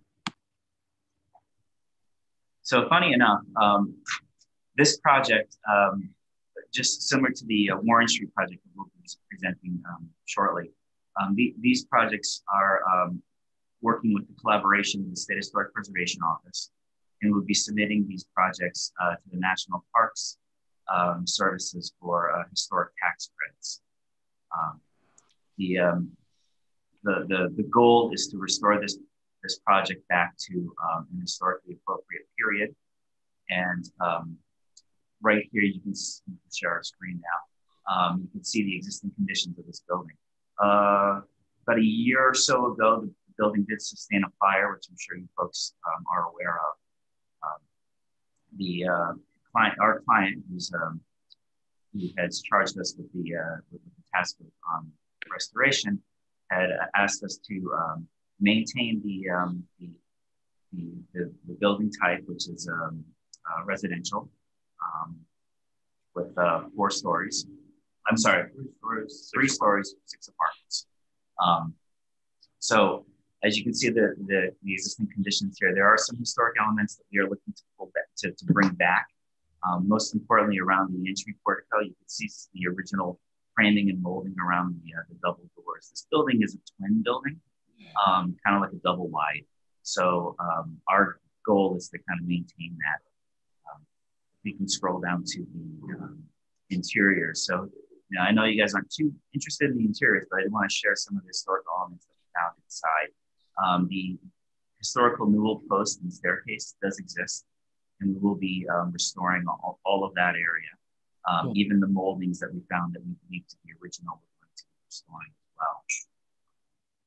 And this is a great shot of what the entry vestibule looks like. It's you can see the transom above and the two side lights on that plank door that was once removed. We're going to be restoring all of that so that we have the double side lights and the transom. We'll be putting in an historically appropriate door as well. Scroll to the elevation. So just a quick couple images of the fire that had occurred. We did lose some of the some interior material, but the exterior is in very good shape. So we're hoping to get a nice restoration on this job. Again, some more images of the exterior.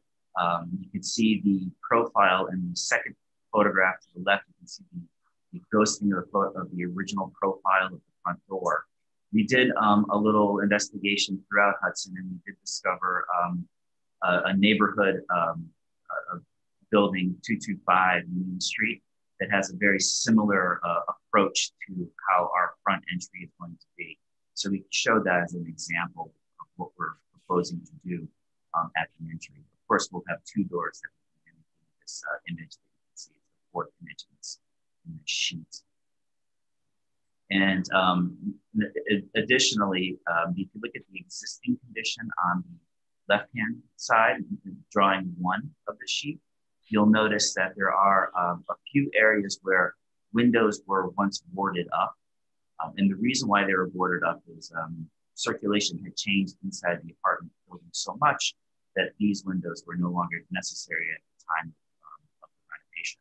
We're proposing to restore those windows back to recreate that original rhythm of the front facade. So you'll see 3 new windows that we are proposing. We're going to replace the windows 100% throughout the entire building. The windows that we are proposing are what we believe to be the historically appropriate window, which is the 2/2 double hung. The front, and then the transoms above would be would have a Munson bar in the middle to make it a 2. And these will be operable as well. There'll be a 2 casement style window because of the operable capacity. What we want to point out as well is that we're going to remove all of the vinyl siding from this building. Front facade, we are proposing to put in new cedar clapboard siding to kind of match what we feel is the historically appropriate solution for this demonstration. As we do some demolition, we will also be opening up some of the vinyl siding to see if we can find the original profiles of the original clapboard siding. Should we find anything of historical value, we will be replicating that as well.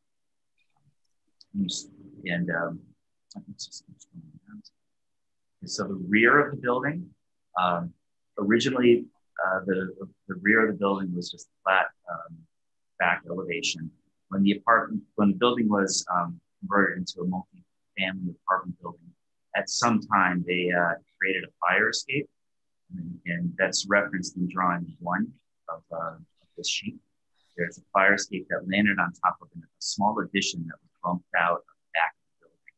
We are proposing to remove that fire escape and that bump out, and to create a proper legal code legal exterior stair that brings folks out of the building as the second means of egress.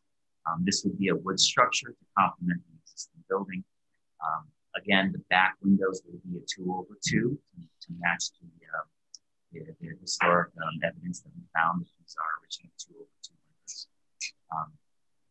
And most of the damage that occurred during the fire did happen in this area where we're putting this staircase, this exterior staircase. So we'll be able to mend into the building and secure this new structure into an area where we feel is a logical place to place this addition. And just want to show you some of the renderings and the color palette that we are hoping to restore this to. Oh, actually, before I do that, I do want to mention that we did do some details of our windows and our front entry. So similar to what I had mentioned earlier about that photograph, we are trying to replicate that historically appropriate transom two-side light single door. We're using a 6-panel door with historically appropriate hardware. Drawings above indicate the window as I described it, 2 over 2 double bunk, and the center line mounting bar on the operable basement window. This is a proposed color rendering that we are hoping to use. We're using a blue for the clapboard with a gray trim around the doors and the windows itself. The roof would be a asphalt shingle roof to match what is existing there today. And this is another option too. This is a little bit more similar to what we have on site today with the white vinyl siding.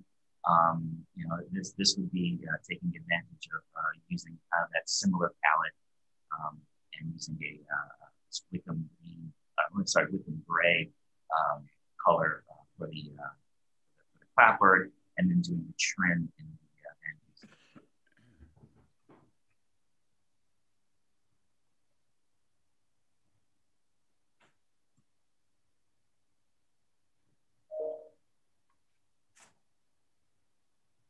Comments, questions? I think it looks terrific. Thank you. Yes, it absolutely is terrific. Wonderful to see this work being done. If you could just go back one drawing, I think to, you were showing some window. There we go. In the upper left-hand corner of this drawing, you're showing some proposed trim around the 2 over 2 windows, and not quite sure if that's diagrammatic or if that trim, the sill and head and jamb trim, is that based on any evidence of on site of the trim of the building, or is this more diagrammatic? Very good question. It is more of a diagrammatic trim. We're hoping to, once we start demolition, we're hoping to remove some of the vinyl siding and, lack of a better word, crack that's on the building instead of finding the original profiles. I think it's terrific that you are restoring the Greek Revival trim at the doors. I'm just proposing that as you go through this and find more evidence that the window trim and the corner boards and so forth could very well be found underneath some of that vinyl siding. Yeah, we're hoping it's there. We are confident that there are elements of that original sill condition. Yeah. We just wanted to be careful before we don't want to assume anything. Sure. I want to thank you for the thoroughness of your application. I love that you revealed the floor plans and the concept for the use of the building. It's fantastic. The color schemes are not part of our jurisdiction. However, thank you very much for sharing that with us. Thank you. I have just one question, and maybe this is partly a question for Chip. On the slide that you're showing right now, the existing doors have an oval woodwork that has sort of a Victorian look to it, as opposed to the panel doors that you're proposing to replace it with. And while I think the panel doors are very handsome, I wonder if that oval woodwork is original or something that should be given consideration.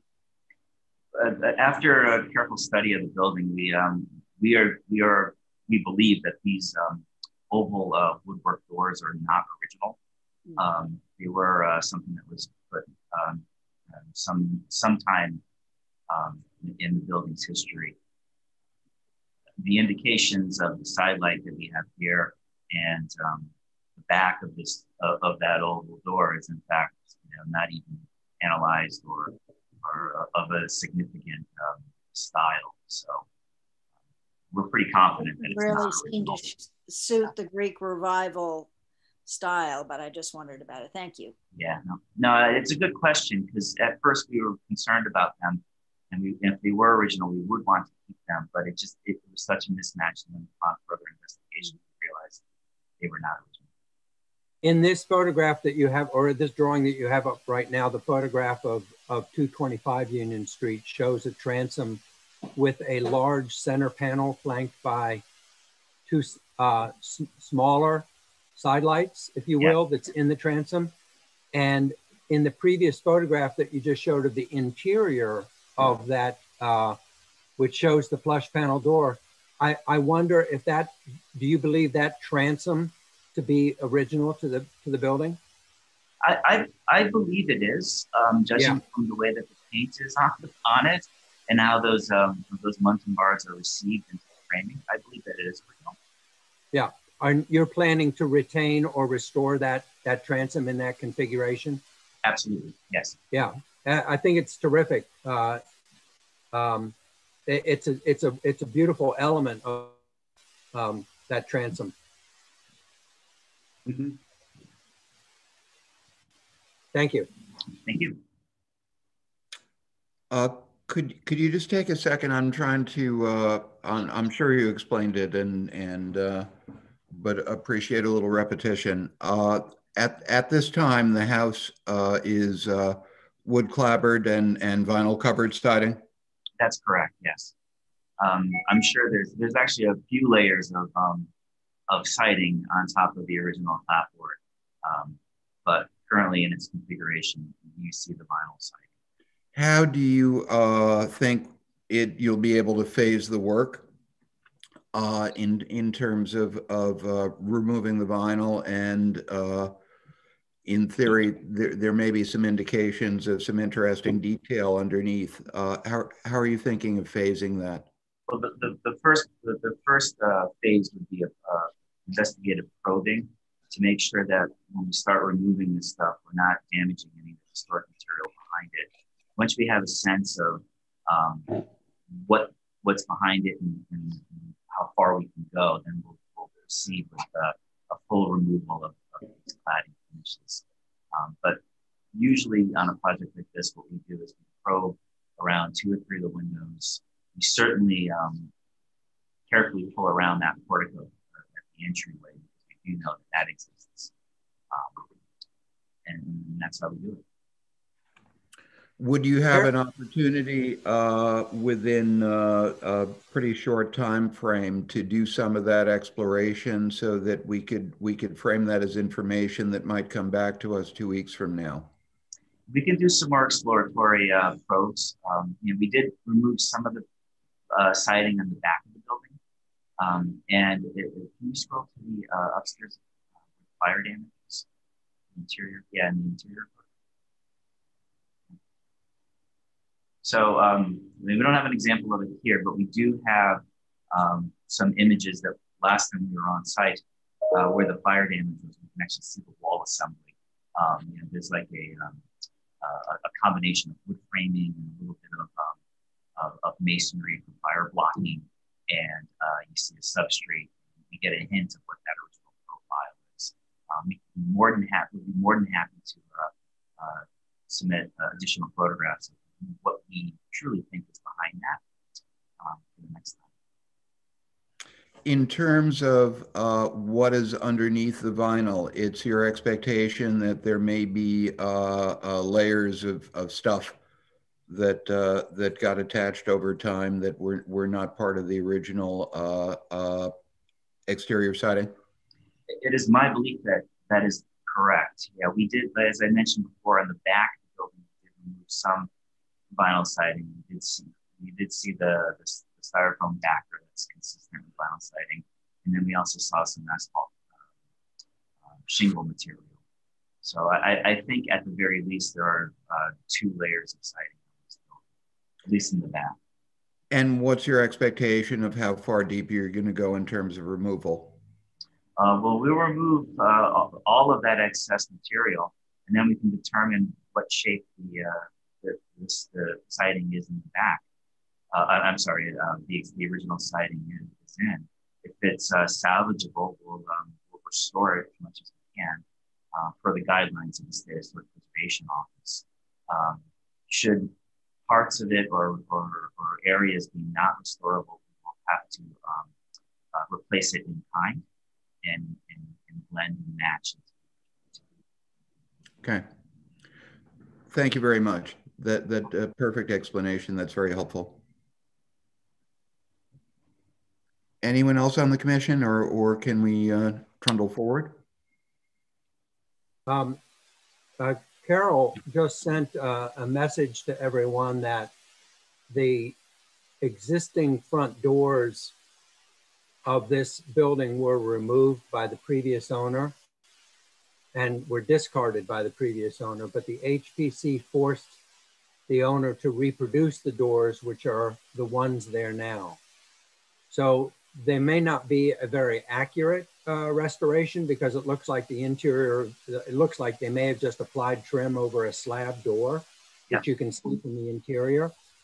But there may be some evidence, there may be parts of that door, and stylistically, as Miranda points out, there may be some remnant of a stylistically appropriate design there that would be valuable to research and understand more. Yeah, we'd be more than happy to look into that and see if we can get some more information on this. I guess to me, the question is, it seems that the work that you're doing is really restoring this to the Greek Revival style, which there's so many elements of it that it's logical to believe that that was the original style of the building, especially the transom that we've been looking at. So I wonder whether it's actually, even though there were once Victorian doors on it, it doesn't really go with the Greek Revival style, and maybe going to the panel door is a better solution. I don't know what the other commissioners think. I agree. Yeah. I just think it's worth further study. I agree with what you just said for sure. It may be more appropriate to do the panel doors. One other thing that one might discover when you remove the vinyl siding is that the attic windows in the Greek Revival would typically have a flat, continuous trim from side to side, that the horizontal siding would not go up in between those windows. So it's like this big entablature under the roof. That's right. And I expect that you will find evidence of that.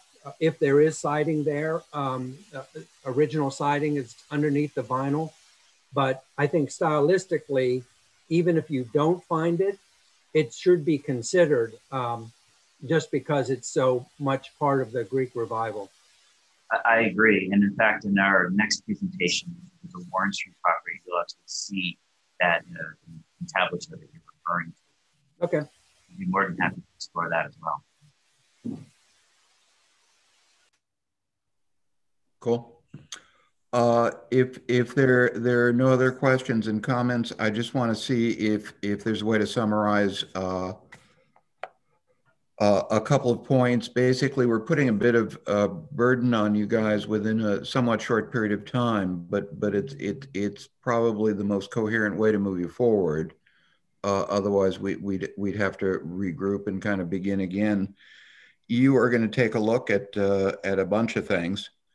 The discussion on the doors that we just had, attic windows, do some exploration by removing some of the vinyl, particularly around the windows or areas where there would be detail, and identify any information you can glean from that would inform you going forward. Is that fair, or did I miss anything? Okay. So within those considerations and expectations, the best way, guys, would be to, as soon as you have information, get it to Craig. He will share it either with the whole commission real quick or with me, and we'll get it out to everybody before the meeting. so that we're not starting from scratch. We understand exactly what you're thinking, what you've discovered, if that's workable. With that information, may I have a motion to find the application complete, understanding that we're going to be looking for additional information and detail based on the exploration described of doors, on what's underneath the vinyl, et cetera, prior to the next meeting. Could anyone make that motion? I'll make that motion. Thank you very much, Paul. And a second, please. Second. Thank you, Miranda. All in favor, aye. Aye. Any commissioners opposed? That finding is done. May I have a motion to waive a public hearing and ask City Attorney Polidoro to prepare a certificate of appropriateness for the next meeting, understanding that we will have during the course of the next 2 weeks additional information that may need be incorporated into the specifications in that certificate of appropriateness in a real hurry, but that's a good thing because it means we're progressing towards the as much integrity as we can have in this reconstruction. May I have that motion, please? I'll make that motion. And a second, please. Second. Thank you very much, John. All in favor, please say aye. Aye. Aye. Any opposed? None are opposed. Unanimous. So thank you very much. Thank you guys for a terrific plan. And if you can, I know it's a bit of a burden, but weather permitting, please come back to Craig with as much information as you can glean between now and the next meeting. Sure thing. Cool. We are at 522 Warren Street. Who's here to speak for 522? And there we go, a better view. Who's here to represent 522 Warren? Going once, going twice. We had a application that Craig sent me. I think maybe as recently as last night, but there's a bit of urgent work in terms of roof leakage and other such things. And that is 240 Warren Street, which was not on the original agenda, but I did add it at Craig's request. Who's here to speak for 240 Warren? I am. This is Joe Jackson. It's actually 240 Union Street, not Warren Street. I'm sorry, 240 Union. I slipped on that. That's what I had written down. So we got it right. I said it wrong. Thank you. Please, yeah, sure. Yeah, thank you for hearing me at the last minute here. I'm just going to share the screen. Just 1 second. Okay. So my wife and I just bought this house in September at 240 Union, and just after purchasing it, discovered that the roof is leaking and it's caused some mold growth in the walls. So we had a contractor come and look at it, and his recommendation is to replace part of the roof. So this image here shows the entire house. The portion that I circled is the portion that needs to be replaced. So it's the rear portion away from Union Street. This is just a picture of the front of the house. So this front portion of the roof is not going to be touched. The portion that you can see there is part of what will be replaced. And this is another angle. Our intention is to keep it exactly as it looks right now, except for two things. So one thing is there's a chimney here that is not in use, and that Craig told me is actually illegal anyway. And that's part of the reason that the roof is leaking, because there's some holes surrounding the chimney. And so we'd like to eliminate that. And then the second thing is just to extend. So if you look on the left and right side of this portion of the roof, to extend the overhang, which is currently 6 inches, extend it to 12 inches in order to accommodate venting in the soffit, which our contractor says that we need in order to ensure that the roof can breathe properly, so that moisture doesn't build up and mold doesn't come back. So the material that we're planning on using for the soffit is beadboard, which is the same material that's used right here on the under the overhang on the back porch. And then just lastly, the color that we're using for the shingles, which will be asphalt shingles, is a dark gray color that, as far as we can tell, is very similar to the existing color that's being used. Thank you very much, Joe. So there's little or none of this. It's essentially new construction. It's essentially a repair, and it's essentially with like-for-like materials. That's correct. Okay. Commissioners, any comment, or should we move forward? But by the way, I just got a note from 522 Warren. They were on mute, so they will be coming back after we finish discussing 240 Union. Ya es nuestro turno. Okay. Any questions or comments, or may I have a motion to find the application complete? I'll make that motion. Thank you very much. And a second by Hugh. All in favor by voice? Aye. Are there any opposed? May I have a motion to move forward with a waive a public hearing, move forward with this repair at 240 Union, and ask the city attorney to prepare a C of A? Anyone? I'll make that, Phil. Thank you very much, Paul. Miranda, second. All in favor by voice? Aye. Are there any commissioners opposed? None opposed. The city attorney will prepare a C of A, which we will vote on in the next meeting. So, Joe, thank you so much. Thank you very much. Really appreciate it. Take care. So I missed last time, or they were on mute. 522 Warren. Hi. Hi. This is Susanna Stoppard from Studio Sun with the architects. Hi. Sorry. Someone. Anyways, my Zoom issues. Thank you so much, everyone, for staying on this call to hear us right at the end. I'll just go ahead and share my screen. Is that okay? Please do. Great. Let's see. Files.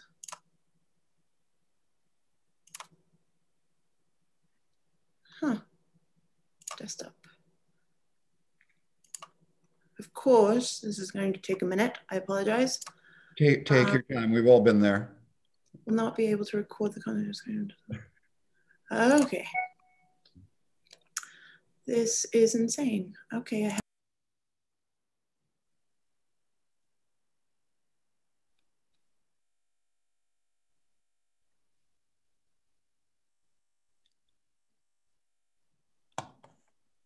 I think that last click didn't go well.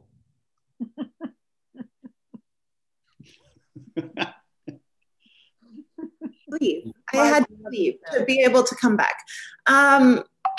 Apparently it's going to work this time, I promise. Here we go. Okay, so it's about 522 Warren Street, and I think you all have had a moment to review what we sent, and predominantly it's concerning the accessory dwelling unit and the old carriage house that was on Prison Alley. And this is an image of the facade as it is now. You can see these small windows and a garage door. I think what isn't shown in this photograph, which is present now, is that there is a lintel underneath this ivy that needs to be replaced.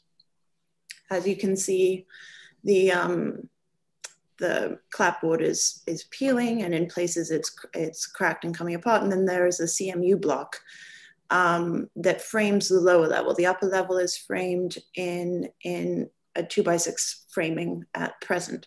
There's no insulation in the upper level or the lower level, and there's no insulation on the exterior of the building, which kind of yields some of the next decisions that follow in terms of replacing the siding in its totality. This is an image showing the interior courtyard and a Juliet balcony that had been installed on the upper level that is in need of some restoration. And then the existing interior entrance with this very sweet awning. So yeah, that's the building. The plan, this is the existing plan that shows that it's just an open garage downstairs, and then the upstairs is unfinished. It's 2x4 framing, 2x6 framing with building paper, nothing on the interiors in terms of chipboard or electrical. This is the demolition plan, which shows that we are proposing making an opening to mimic the existing Juliet balcony opening on the Prison Alley side. And then here we will just be replacing the existing garage door in the same location, and creating another opening on the alley, interior alley side. Just to quickly review the plans, this would then allow us to have another entrance to the upper level, and then the upper level becomes a self-contained unit, hopefully down the road. In terms of exterior elevations, I think this probably shows what our intention is. Here you can see in the bottom right-hand corner in drawing 1, the existing CMU block, and then the cladding above, and the existing garage door, and these smaller windows. I should mention that all the windows and the doors have rotted out, and so need to be replaced from a thermal perspective and from a safety perspective. What we're proposing is recladding the entire building in a vertical siding, enlarging the windows, and installing a new Juliet balcony on the Prison Alley side. We would also replace the garage door with a new garage door, and restore and replace the existing Juliet balcony windows on the courtyard interior as well. I should say that the applicant, GJ Hoffman, who is pretty new to Hudson, but he's very open to ideas and suggestions. This is perhaps not using the double hung window and instead doing a push out casement from a insulation and thermal efficiency perspective might be less appealing to you all than having a double hung window. I think things like that he would be very open to. But yeah, I mean, it's a pretty self-contained project that, I mean, for adjacencies along Prison Alley, I think you all know that it's a pretty inconsistent lot of buildings. There's a lot of variety along that street, but yeah, so this is what we're proposing. We're proposing also replacing with a steel siding, but of course, we're also open if a preference is for a horizontal hardy board instead of a vertical steel. We're very happy to hear that as well. And I think that's it, unless, I mean, of course, any questions, but I wanted to keep it brief because I keep disappearing. Susanna, don't disappear. Do you have any additional photographs you could share of any of the adjacent structures on the alley? Yeah. I mean, we can Google map it as well, frankly, but if you have them, it would be handy. Can I? Yeah. Well, I have adjacent. Let me see. Are you on the desktop with me? You're sharing your desktop with us, yeah. Okay, super. So these are a selection of images that the applicant shared with us from the alley. The drawing is still up. The pictures haven't come up yet. Okay, super. Let's see. And that's also maybe go to Zoom for a change.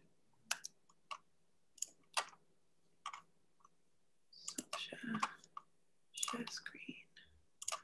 So this is a photograph that the applicant wanted us to share with you from Prison Alley. They felt the look and feel. I mean, I think what we'd end up doing would be tidier, perhaps, but the idea of something that might have vertical instead of horizontal siding, and maybe something that might be finished in a darker rather than a lighter color, although that of course is up for discussion. Susanna, is that metal or wood? No, this is wood. Okay, thank you. I'll send some metal siding, but they're pretty bad looking ones. Let's see. But metal was one of the considerations you had, or did I imagine Yes, that? metal is one of the considerations, but we also know that it's a little bit, and maybe I'll show the product to you because there's nothing if not full transparency. This is the product that they would like to use, but again, we are very happy. It's called color bond steel. So it would be a more contemporary feel than, probably speaking more to the industrial type of building that also populates Prison Alley, as well as the coach house typology that is there. What else can I show you? Would you like to take a Google walk down Prison Alley? If you wouldn't mind, yeah, I'd like to see just sort of what's around you, and yeah. I know the alley very well. I'm about 75 feet away from it, so absolutely. One second. A range of possibilities. Switch my screen again. So this is the rear of 522, and you'll see that there's a lintel here that's cracked and needs to be replaced, and then this quite pretty great gate that we would leave. This is the adjacent building that I think has a double hung window and is slightly difficult to hear. So this is the typology that's more in keeping with historic. And then going this way, there is a brick building.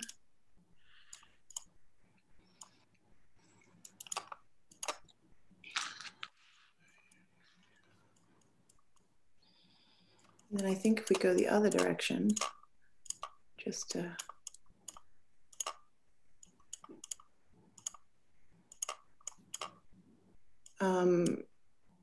there are clearly these kinds of structures as well, which are more informal. Yep. Good. Okay. That's very helpful. Thank you. If you don't mind, that was very useful. Let's see. Folks?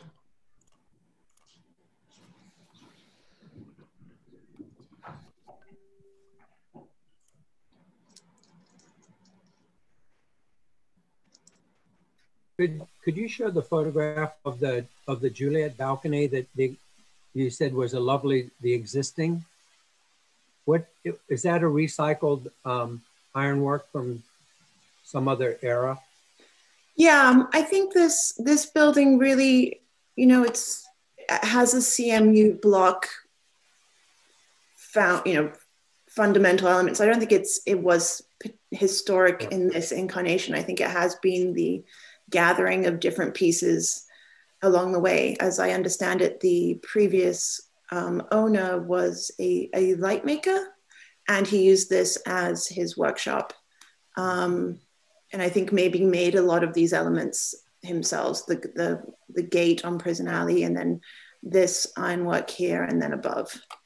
That makes sense.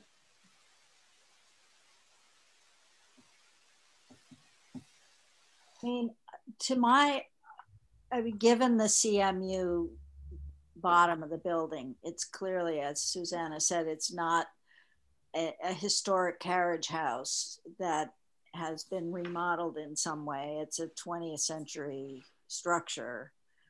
And I think that the proposed plan maintains the scale and silhouette of the existing building. It adds some symmetry, which is in my opinion, not a bad thing.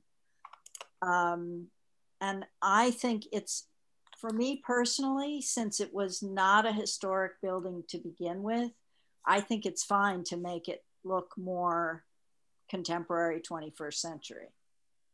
But I'm happy to discuss that, but I think this is a good proposal. I agree. Cool. So defined as, we just need to be specific because there were some options in the implications of that in terms of, I guess, the siding. Susanna had mentioned that there were options in both material, vertical, horizontal. Do the commissioners have, I mean, if we're going to In give, my opinion, since I started the discussion, I think that the proposal is consistent, somewhat industrial, 21st century, contemporary, and I think it's suitable.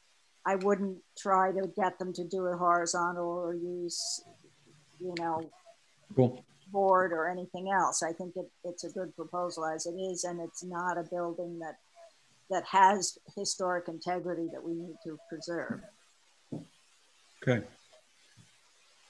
I agree completely. I kind of hate to see the handcrafted Juliet balcony go from the courtyard side, simply because part of the history of this building and part of the history of Hudson and this particular property is that there was a handcrafted artisan that put this together. We're maintaining the gate, we're maintaining the canopy over the courtyard door.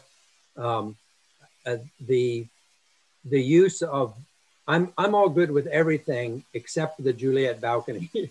I love keeping it on the courtyard side, and it would be terrific if on the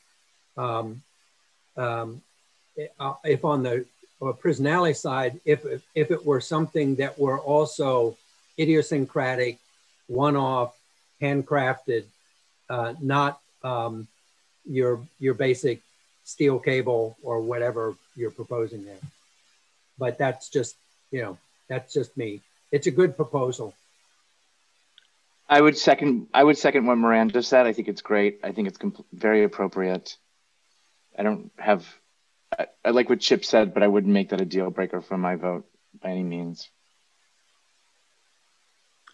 Susanna, any comment on what Chip had suggested about the Juliet? And I would recognize the commission's not trying to make it a deal breaker, but if it's something you want to implement, I'd like to incorporate that in the CVA.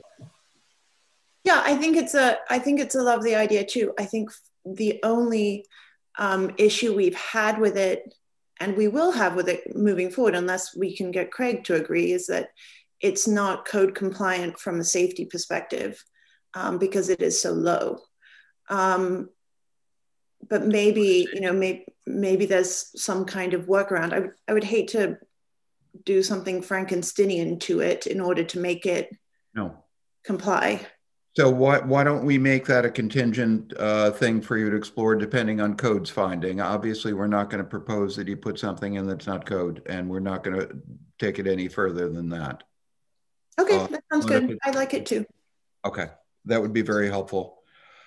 Given that contingency pending on code relative to the Juliet balcony, may I have a motion to find the application complete? So moved. Miranda does, and a second, please, John. Thank you so much. May I have a vote on complete application? All in favor? Aye. Any opposed? None. Application's complete. We are going to then request the city attorney to prepare a certificate of appropriateness, waive a public hearing, and there will be a contingency relative to the Juliet balcony, which will get resolved by code. Craig will get back to us. I'll get back to the commission. All in favor of the motion to move forward with preparation of a C of A? Or who'll make that motion? Forgive me, John, thank you. A second? Second. Second, Miranda. All in favor? Aye. Aye. Are there any opposed? None. Thank you. So Susanna, stay in touch with Craig on that. We're not asking you to break code or do any bad things. I think Chip's idea of idiosyncratic And you know, history is cool, but if there's not a way to do it, don't do it. If there is a way, it'd be neat. Cool. Amazing. And that's our story, and we'll see you in 2 weeks. Thank you so much. I really appreciate it. Sorry for my Good luck. technical difficulties. Good fun. Phil, I'd like to interrupt you. I'm very sorry to say that I have to leave at 12:30. I didn't anticipate this going this long. If you and Miranda and Hugh and Chip remain, you'll have a quorum. We're good. We completed the agenda. Oh, sorry. Yay. I'm Yay, still congratulations. here for 211 Warren Street. Pardon? Oh. I'm still here for 211 Warren Street. We did not complete the agenda. But we I can have make 10 it minutes. Adam, where were you? I'm sorry. I thought I'd called out the address. Oh no, all right, I didn't hear it. Okay. I can make this super quick. We have a quorum. There's no worries. Go forth and Okay. explain what you want to build. Okay, and hopefully I can figure out the screen sharing. So 211 Warren Street, I'm Adam Katzman with Autonomous Energies. I'm the solar contractor working on the solar project. panels. Got it. It's new construction, Craig Tooman's project. I believe you all are familiar with the project. It already went through and got approved, is my understanding, with Phil, but you're correct. Solar was not included on that. So we're circling back around to get that aspect of the project approved. I'm gonna attempt to share my screen.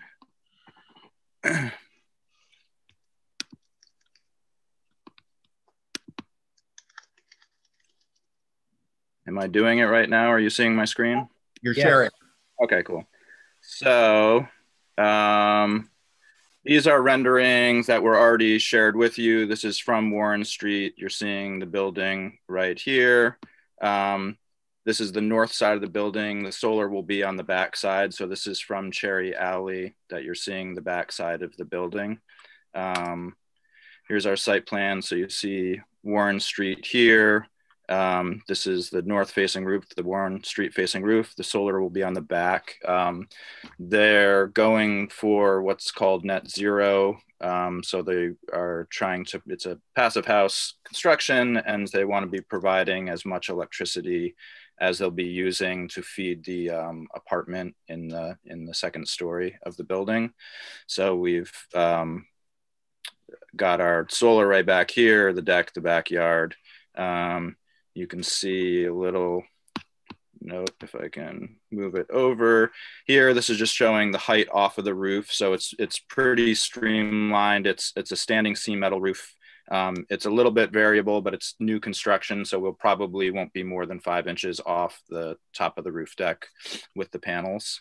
It says 5 to 6 on the site plan, but most likely we'll obviously keep it as low as we can. And with new construction, we should probably be able to keep it down to 5. Here's a rendering that they put together of the array on the back side of that building. It's a 10.8 kilowatt system.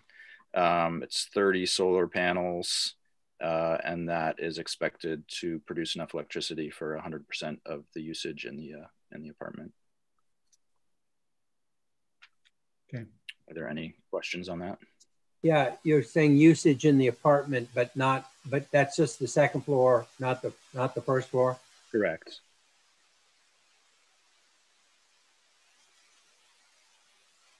Okay. Are there further questions? If there's not, I'm comfortable asking for a motion to find the application complete for solar panels. Anyone make that motion? I do. Thank you very much. I will second. I haven't worked enough all day. So made and second. All in favor to find the application complete by voice? Aye. Aye. Aye. Are there any opposed? There are none. Application complete. A motion to waive a public hearing and to request the city attorney to prepare a certificate of appropriateness. Anyone? So moved. Thank you, Miranda, and second by Hugh. All in favor? Aye. Any opposed? There are none. Unanimous. Adam, you will have a C of A in 2 weeks. Great. Thank you so much. You're very Bill, it well. looks like there is another agenda item. Is 205 on there? Yeah, I thought we covered that. 205, 207 Warren. Yeah. We did not? No. It's us again now. Hi, folks. These guys. Okay. You're back. All right. We'll start sharing. No, that's all right. So similar to Allen Street project, this is going to be a project that we are in collaboration with the State Historic Preservation Office. And we are in search for National Preservation Park Service. I'm sorry, guys. Whoever has their phone on, could they please mute? Oh, okay. Hang on one second. Small file.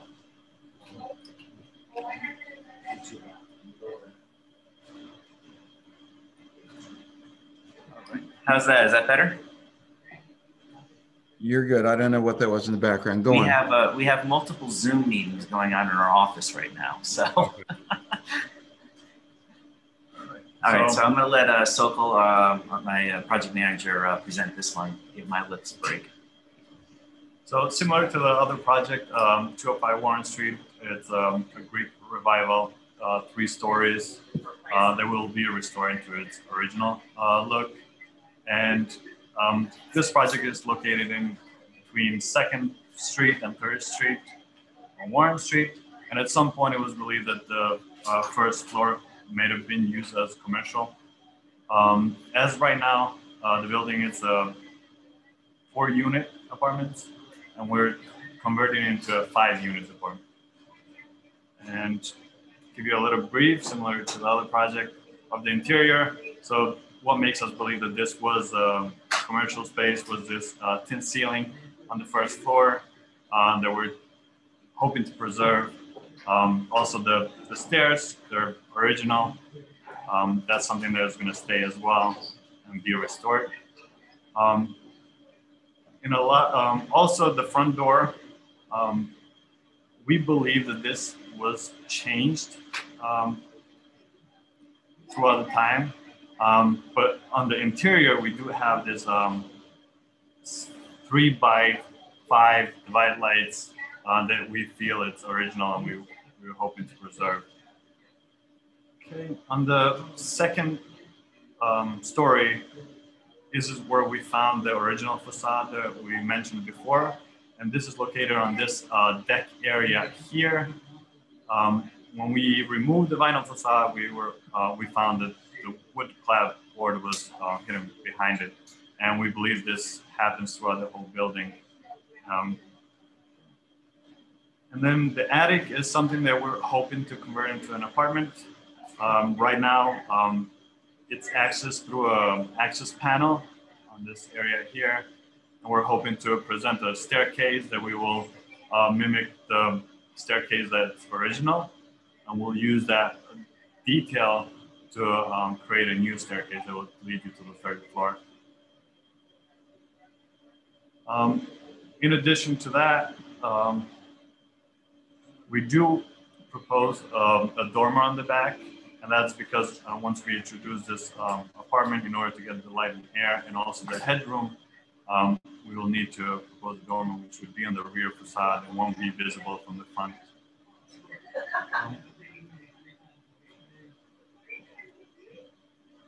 On the first floor, these windows were replaced with retrofit vinyl windows.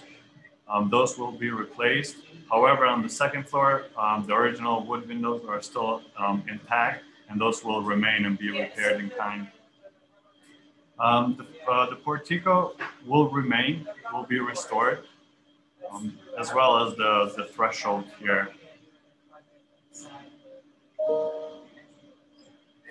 And a few renderings just similar to the other project. We are using similar Benjamin Moore historic appropriate colors, and we will use the same language throughout. Is that background noise in your office, or is it a guest on one of the other lines? I driving me crazy. It's not. Are there voices going on in your office, or are you cool? Yeah, hang on one second. I'm going to try to lower things.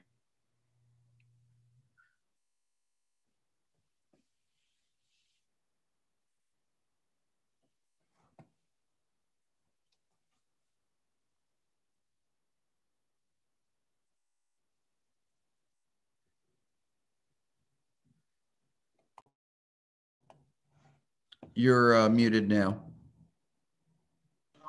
Hey guys, I apologize for that. We, in the world of COVID-19, we have issues with multiple meetings going on at the same time.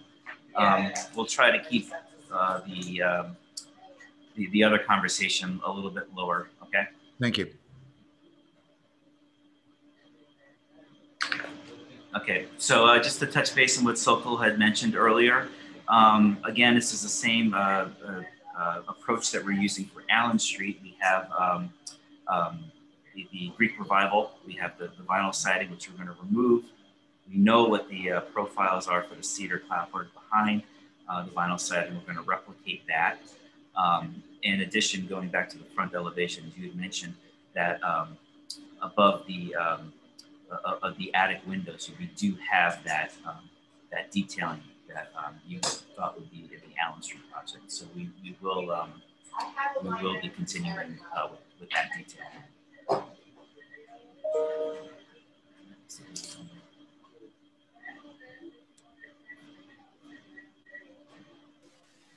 Would you be able to show the proposed rear elevation? It's not clear what you're doing there with the stairs and egress as you had shown in the other project. All right, so we can expand on that a little bit. What we're doing here, currently there are wooden stairs in the back of this building. We are restoring them and refurbishing them as they are now in kind. If you look at the proposed elevation here, drawing number 2, you'll see that we keep that same configuration, right? So the wooden stairs that are existing now, that you can see in these photographs, are in place.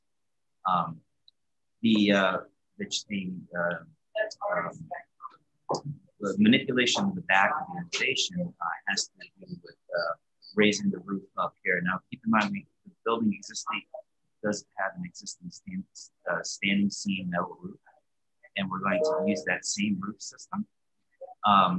But we're going to put this, open this up so that we can get proper ceiling height in the back of the building. Being secondary elevation, not being seen from the street, I think that this is an appropriate approach to get the circulation up to the floor.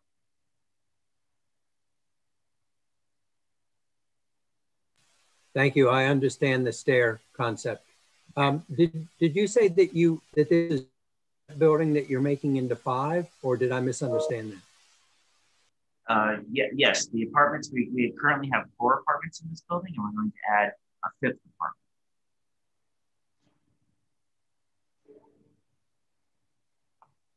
Excuse me, the 5th apartment is on the 3rd floor, but it only has 1 stair servicing it? No, the 5th floor, it has, yeah, there'll be 1 stair coming down, and we'll have, there's an egress window in the bedroom first.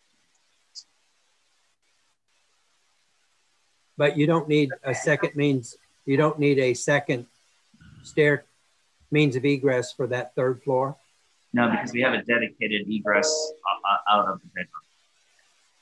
That's our understanding. You have a second means of egress coming out of the 2nd floor for that suite. That's okay. Correct. All right. Very good.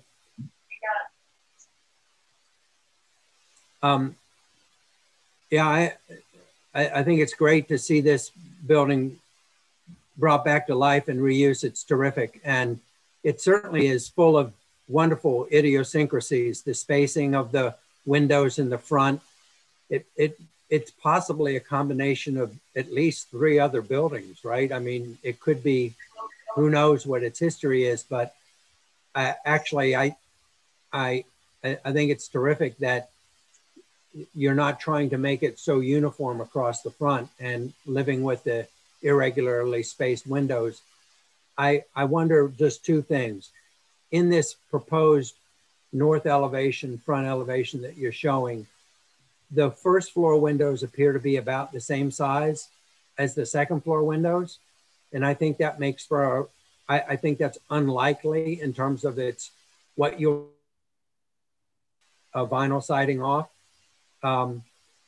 Because I think that typically we would expect the 1st floor windows to be larger. So this window pattern that's exhibited here probably dates to the vinyl siding, not to the original design. I think the building would be more handsome if it had a larger, taller window on the first floor, more consistent with the traditional Greek architecture of the second floor windows being shorter than the first floor window. The other comment I have is on the rear elevation, the 3 large panes of windows that you're proposing for the kitchen on that second floor. I don't really have any objection to the volume of glass that's there. That is the overall dimension of those 3 panels. But for it to be, it's a very awkward proportion to me that they be 3 casements or 3 fixed units like that. Given the size of the glass in the building, I just think it would be more attractive to either have a combination of ganging up of double hung windows or a combination of ganging up of double hung and casement windows. You could have double hungs with a casement or an awning above, but just the 3 large panels I find to be unattractive.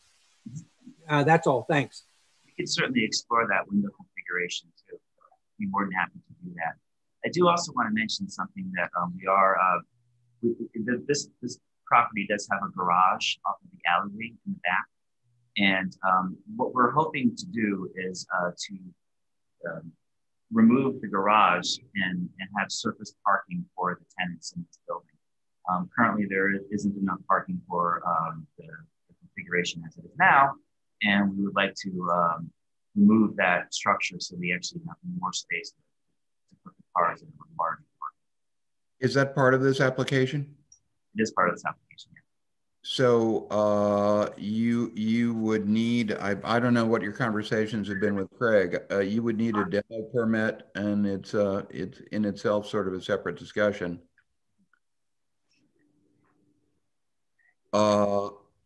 We would need to see what that building is and what its history is and what it looks like. Okay. All right. We do have some. We can certainly provide you some images of this. Right now, as we share our screen, you can see this is what it looks like now. It is vinyl sided with 2 small garages.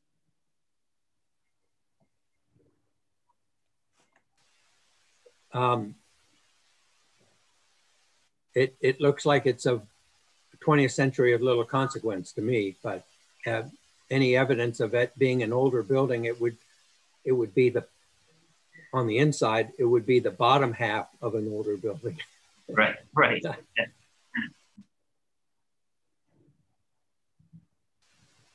If part of this application is to remove this building, and I think that if the applicant can testify that it is a 20th century building, I think we could make it part of the of this application. But Phil, I really rely on you to guide us through that. It's not a problem. We can move forward. Craig may have some other process in terms of demo, and I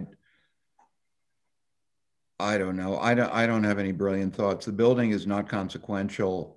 The appearance of a bunch of cars in your face as you go up and down the alley becomes a change of experience in the alley, but I understand why you need to do that if you're going to support the tenancy that you've got on the other side. I don't know what to tell you. I am saddened. The alleys are beautiful in their weirdness. And if they end up just being parking lots, that's not a lot of fun.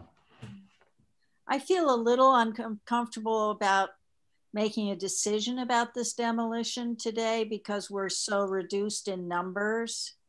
And generally speaking, we hold demolition at a higher standard than changes to a building. We do, and I agree with you. I would like, if the guys are willing to consider that, to give this a bit of a think. If we could pull out the demo part and just move forward on the main building, would that work for you, or is that not viable? I think that's fine for us for now. Sure. Okay. I'm sorry. I didn't mean to be difficult. I'd like that's okay. No, I understand. This is kind of, you know, I added it towards the end of the presentation, and we were always concerned about this being you know, something that might be dove into a little bit deeper. The commission has not. I've been on it a while. It has not been consistent in how it thinks about or approaches the alleys. But the only thing that's certain is that there's going to be more and more pressure on us to open up the possibility of demoing, in some cases, 20th century utility buildings, but in other cases, some really legitimate historic structures for parking or Airbnb, for whatever. And if you forgive us, I'd like a pause on thinking about that. It's not that specific structure per se. I'd like the commission to think about the alleys overall and have a conversation among ourselves about what we plan to do, because certainly pressure to do different things is coming. Agreed. With your agreement that we're not going to include the demo of those garage/utility structures, I think we're pretty straight up on the main structure. You're going to open up some vinyl. Will you have an opportunity to get a sense of what Chip was talking about in terms of the original fenestration, size of openings and whatnot? Yeah, I believe so. I think if once we start removing that demolition around those front windows, we could probably see what the original framing is. And even we might even be able to do an exploratory probe on the interior, see where the rough openings are, and maybe the existing sash boxes still exist on the ground floor. Could you, do you feel you'd be able to do some of that exploration within the next 2 weeks? Is that realistic, or am I proposing again an unrealistic hurdle? Not a problem. We'd be more than happy to see what we can come up with. We're going to be looking at Allen Street early next week anyway, so we'll go over to Warren and do some more digging. What I'm asking is that if you see an opportunity to respond positively, what Chip was talking about in terms of fenestration and scale, larger windows perhaps below, smaller ones above, and so on, that you kind of seize that opportunity and get that information back to us before the next meeting.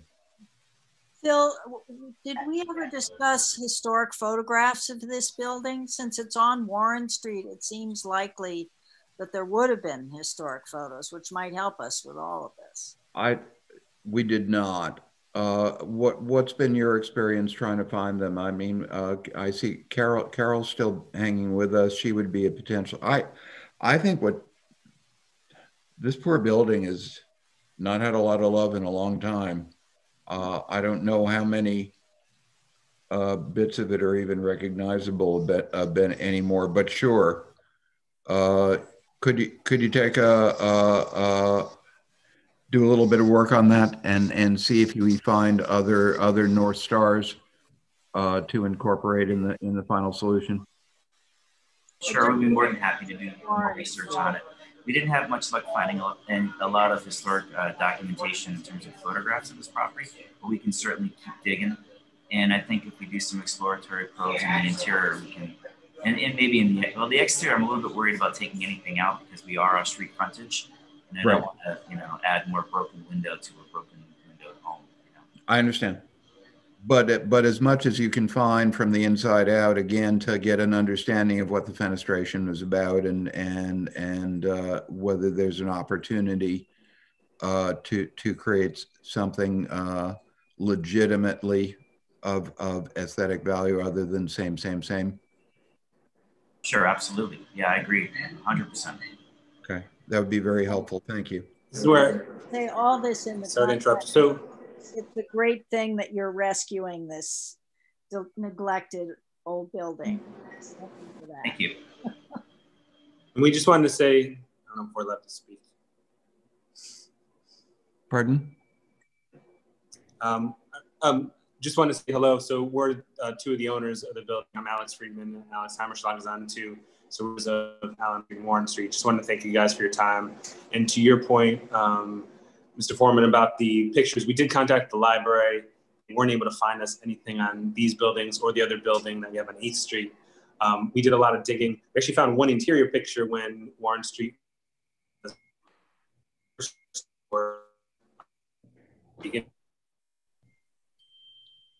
fine. Your voice is coming in and out. I lost a chunk. Sorry. Pictures with the library, and we've been looking. We only found one interior picture of Warren Street. So if anyone has any ideas, we'd be more than open to suggestions because we haven't been able to find much. Okay. If any of us can help to find stuff, we'll participate as well. But the onus is on you to keep on trying. Just to let you guys know too, is that we did contact the State Historic Preservation Office because they do have a lot of documentation, as you are aware of the local of towns and cities in New York State. Unfortunately, the offices are closed to the public, so I can't go through the files themselves. But hopefully, if things start opening up, we'll get some more information.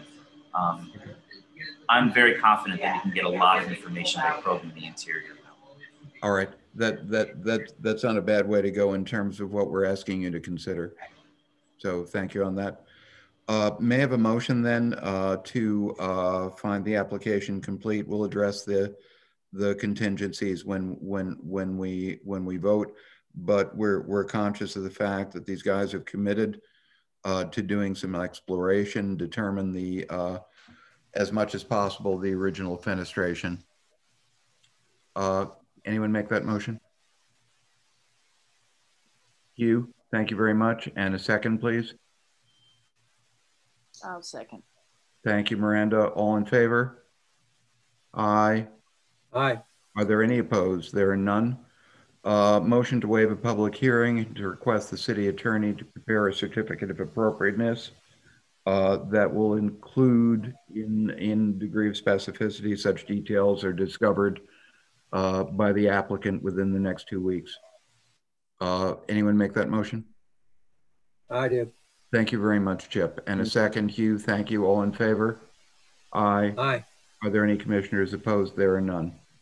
Thank you very much. Thank you very much, guys. Thanks, everybody. Appreciate your time. Apologize for the static. I have declared that we were done 2 times previously incorrectly. This is my 3rd shot at declaring we were done. All right, guys. Okay. Bye-bye. Shall we adjourn? Let's do it. Thank you so much, everyone. Thank you. Bye. Bye.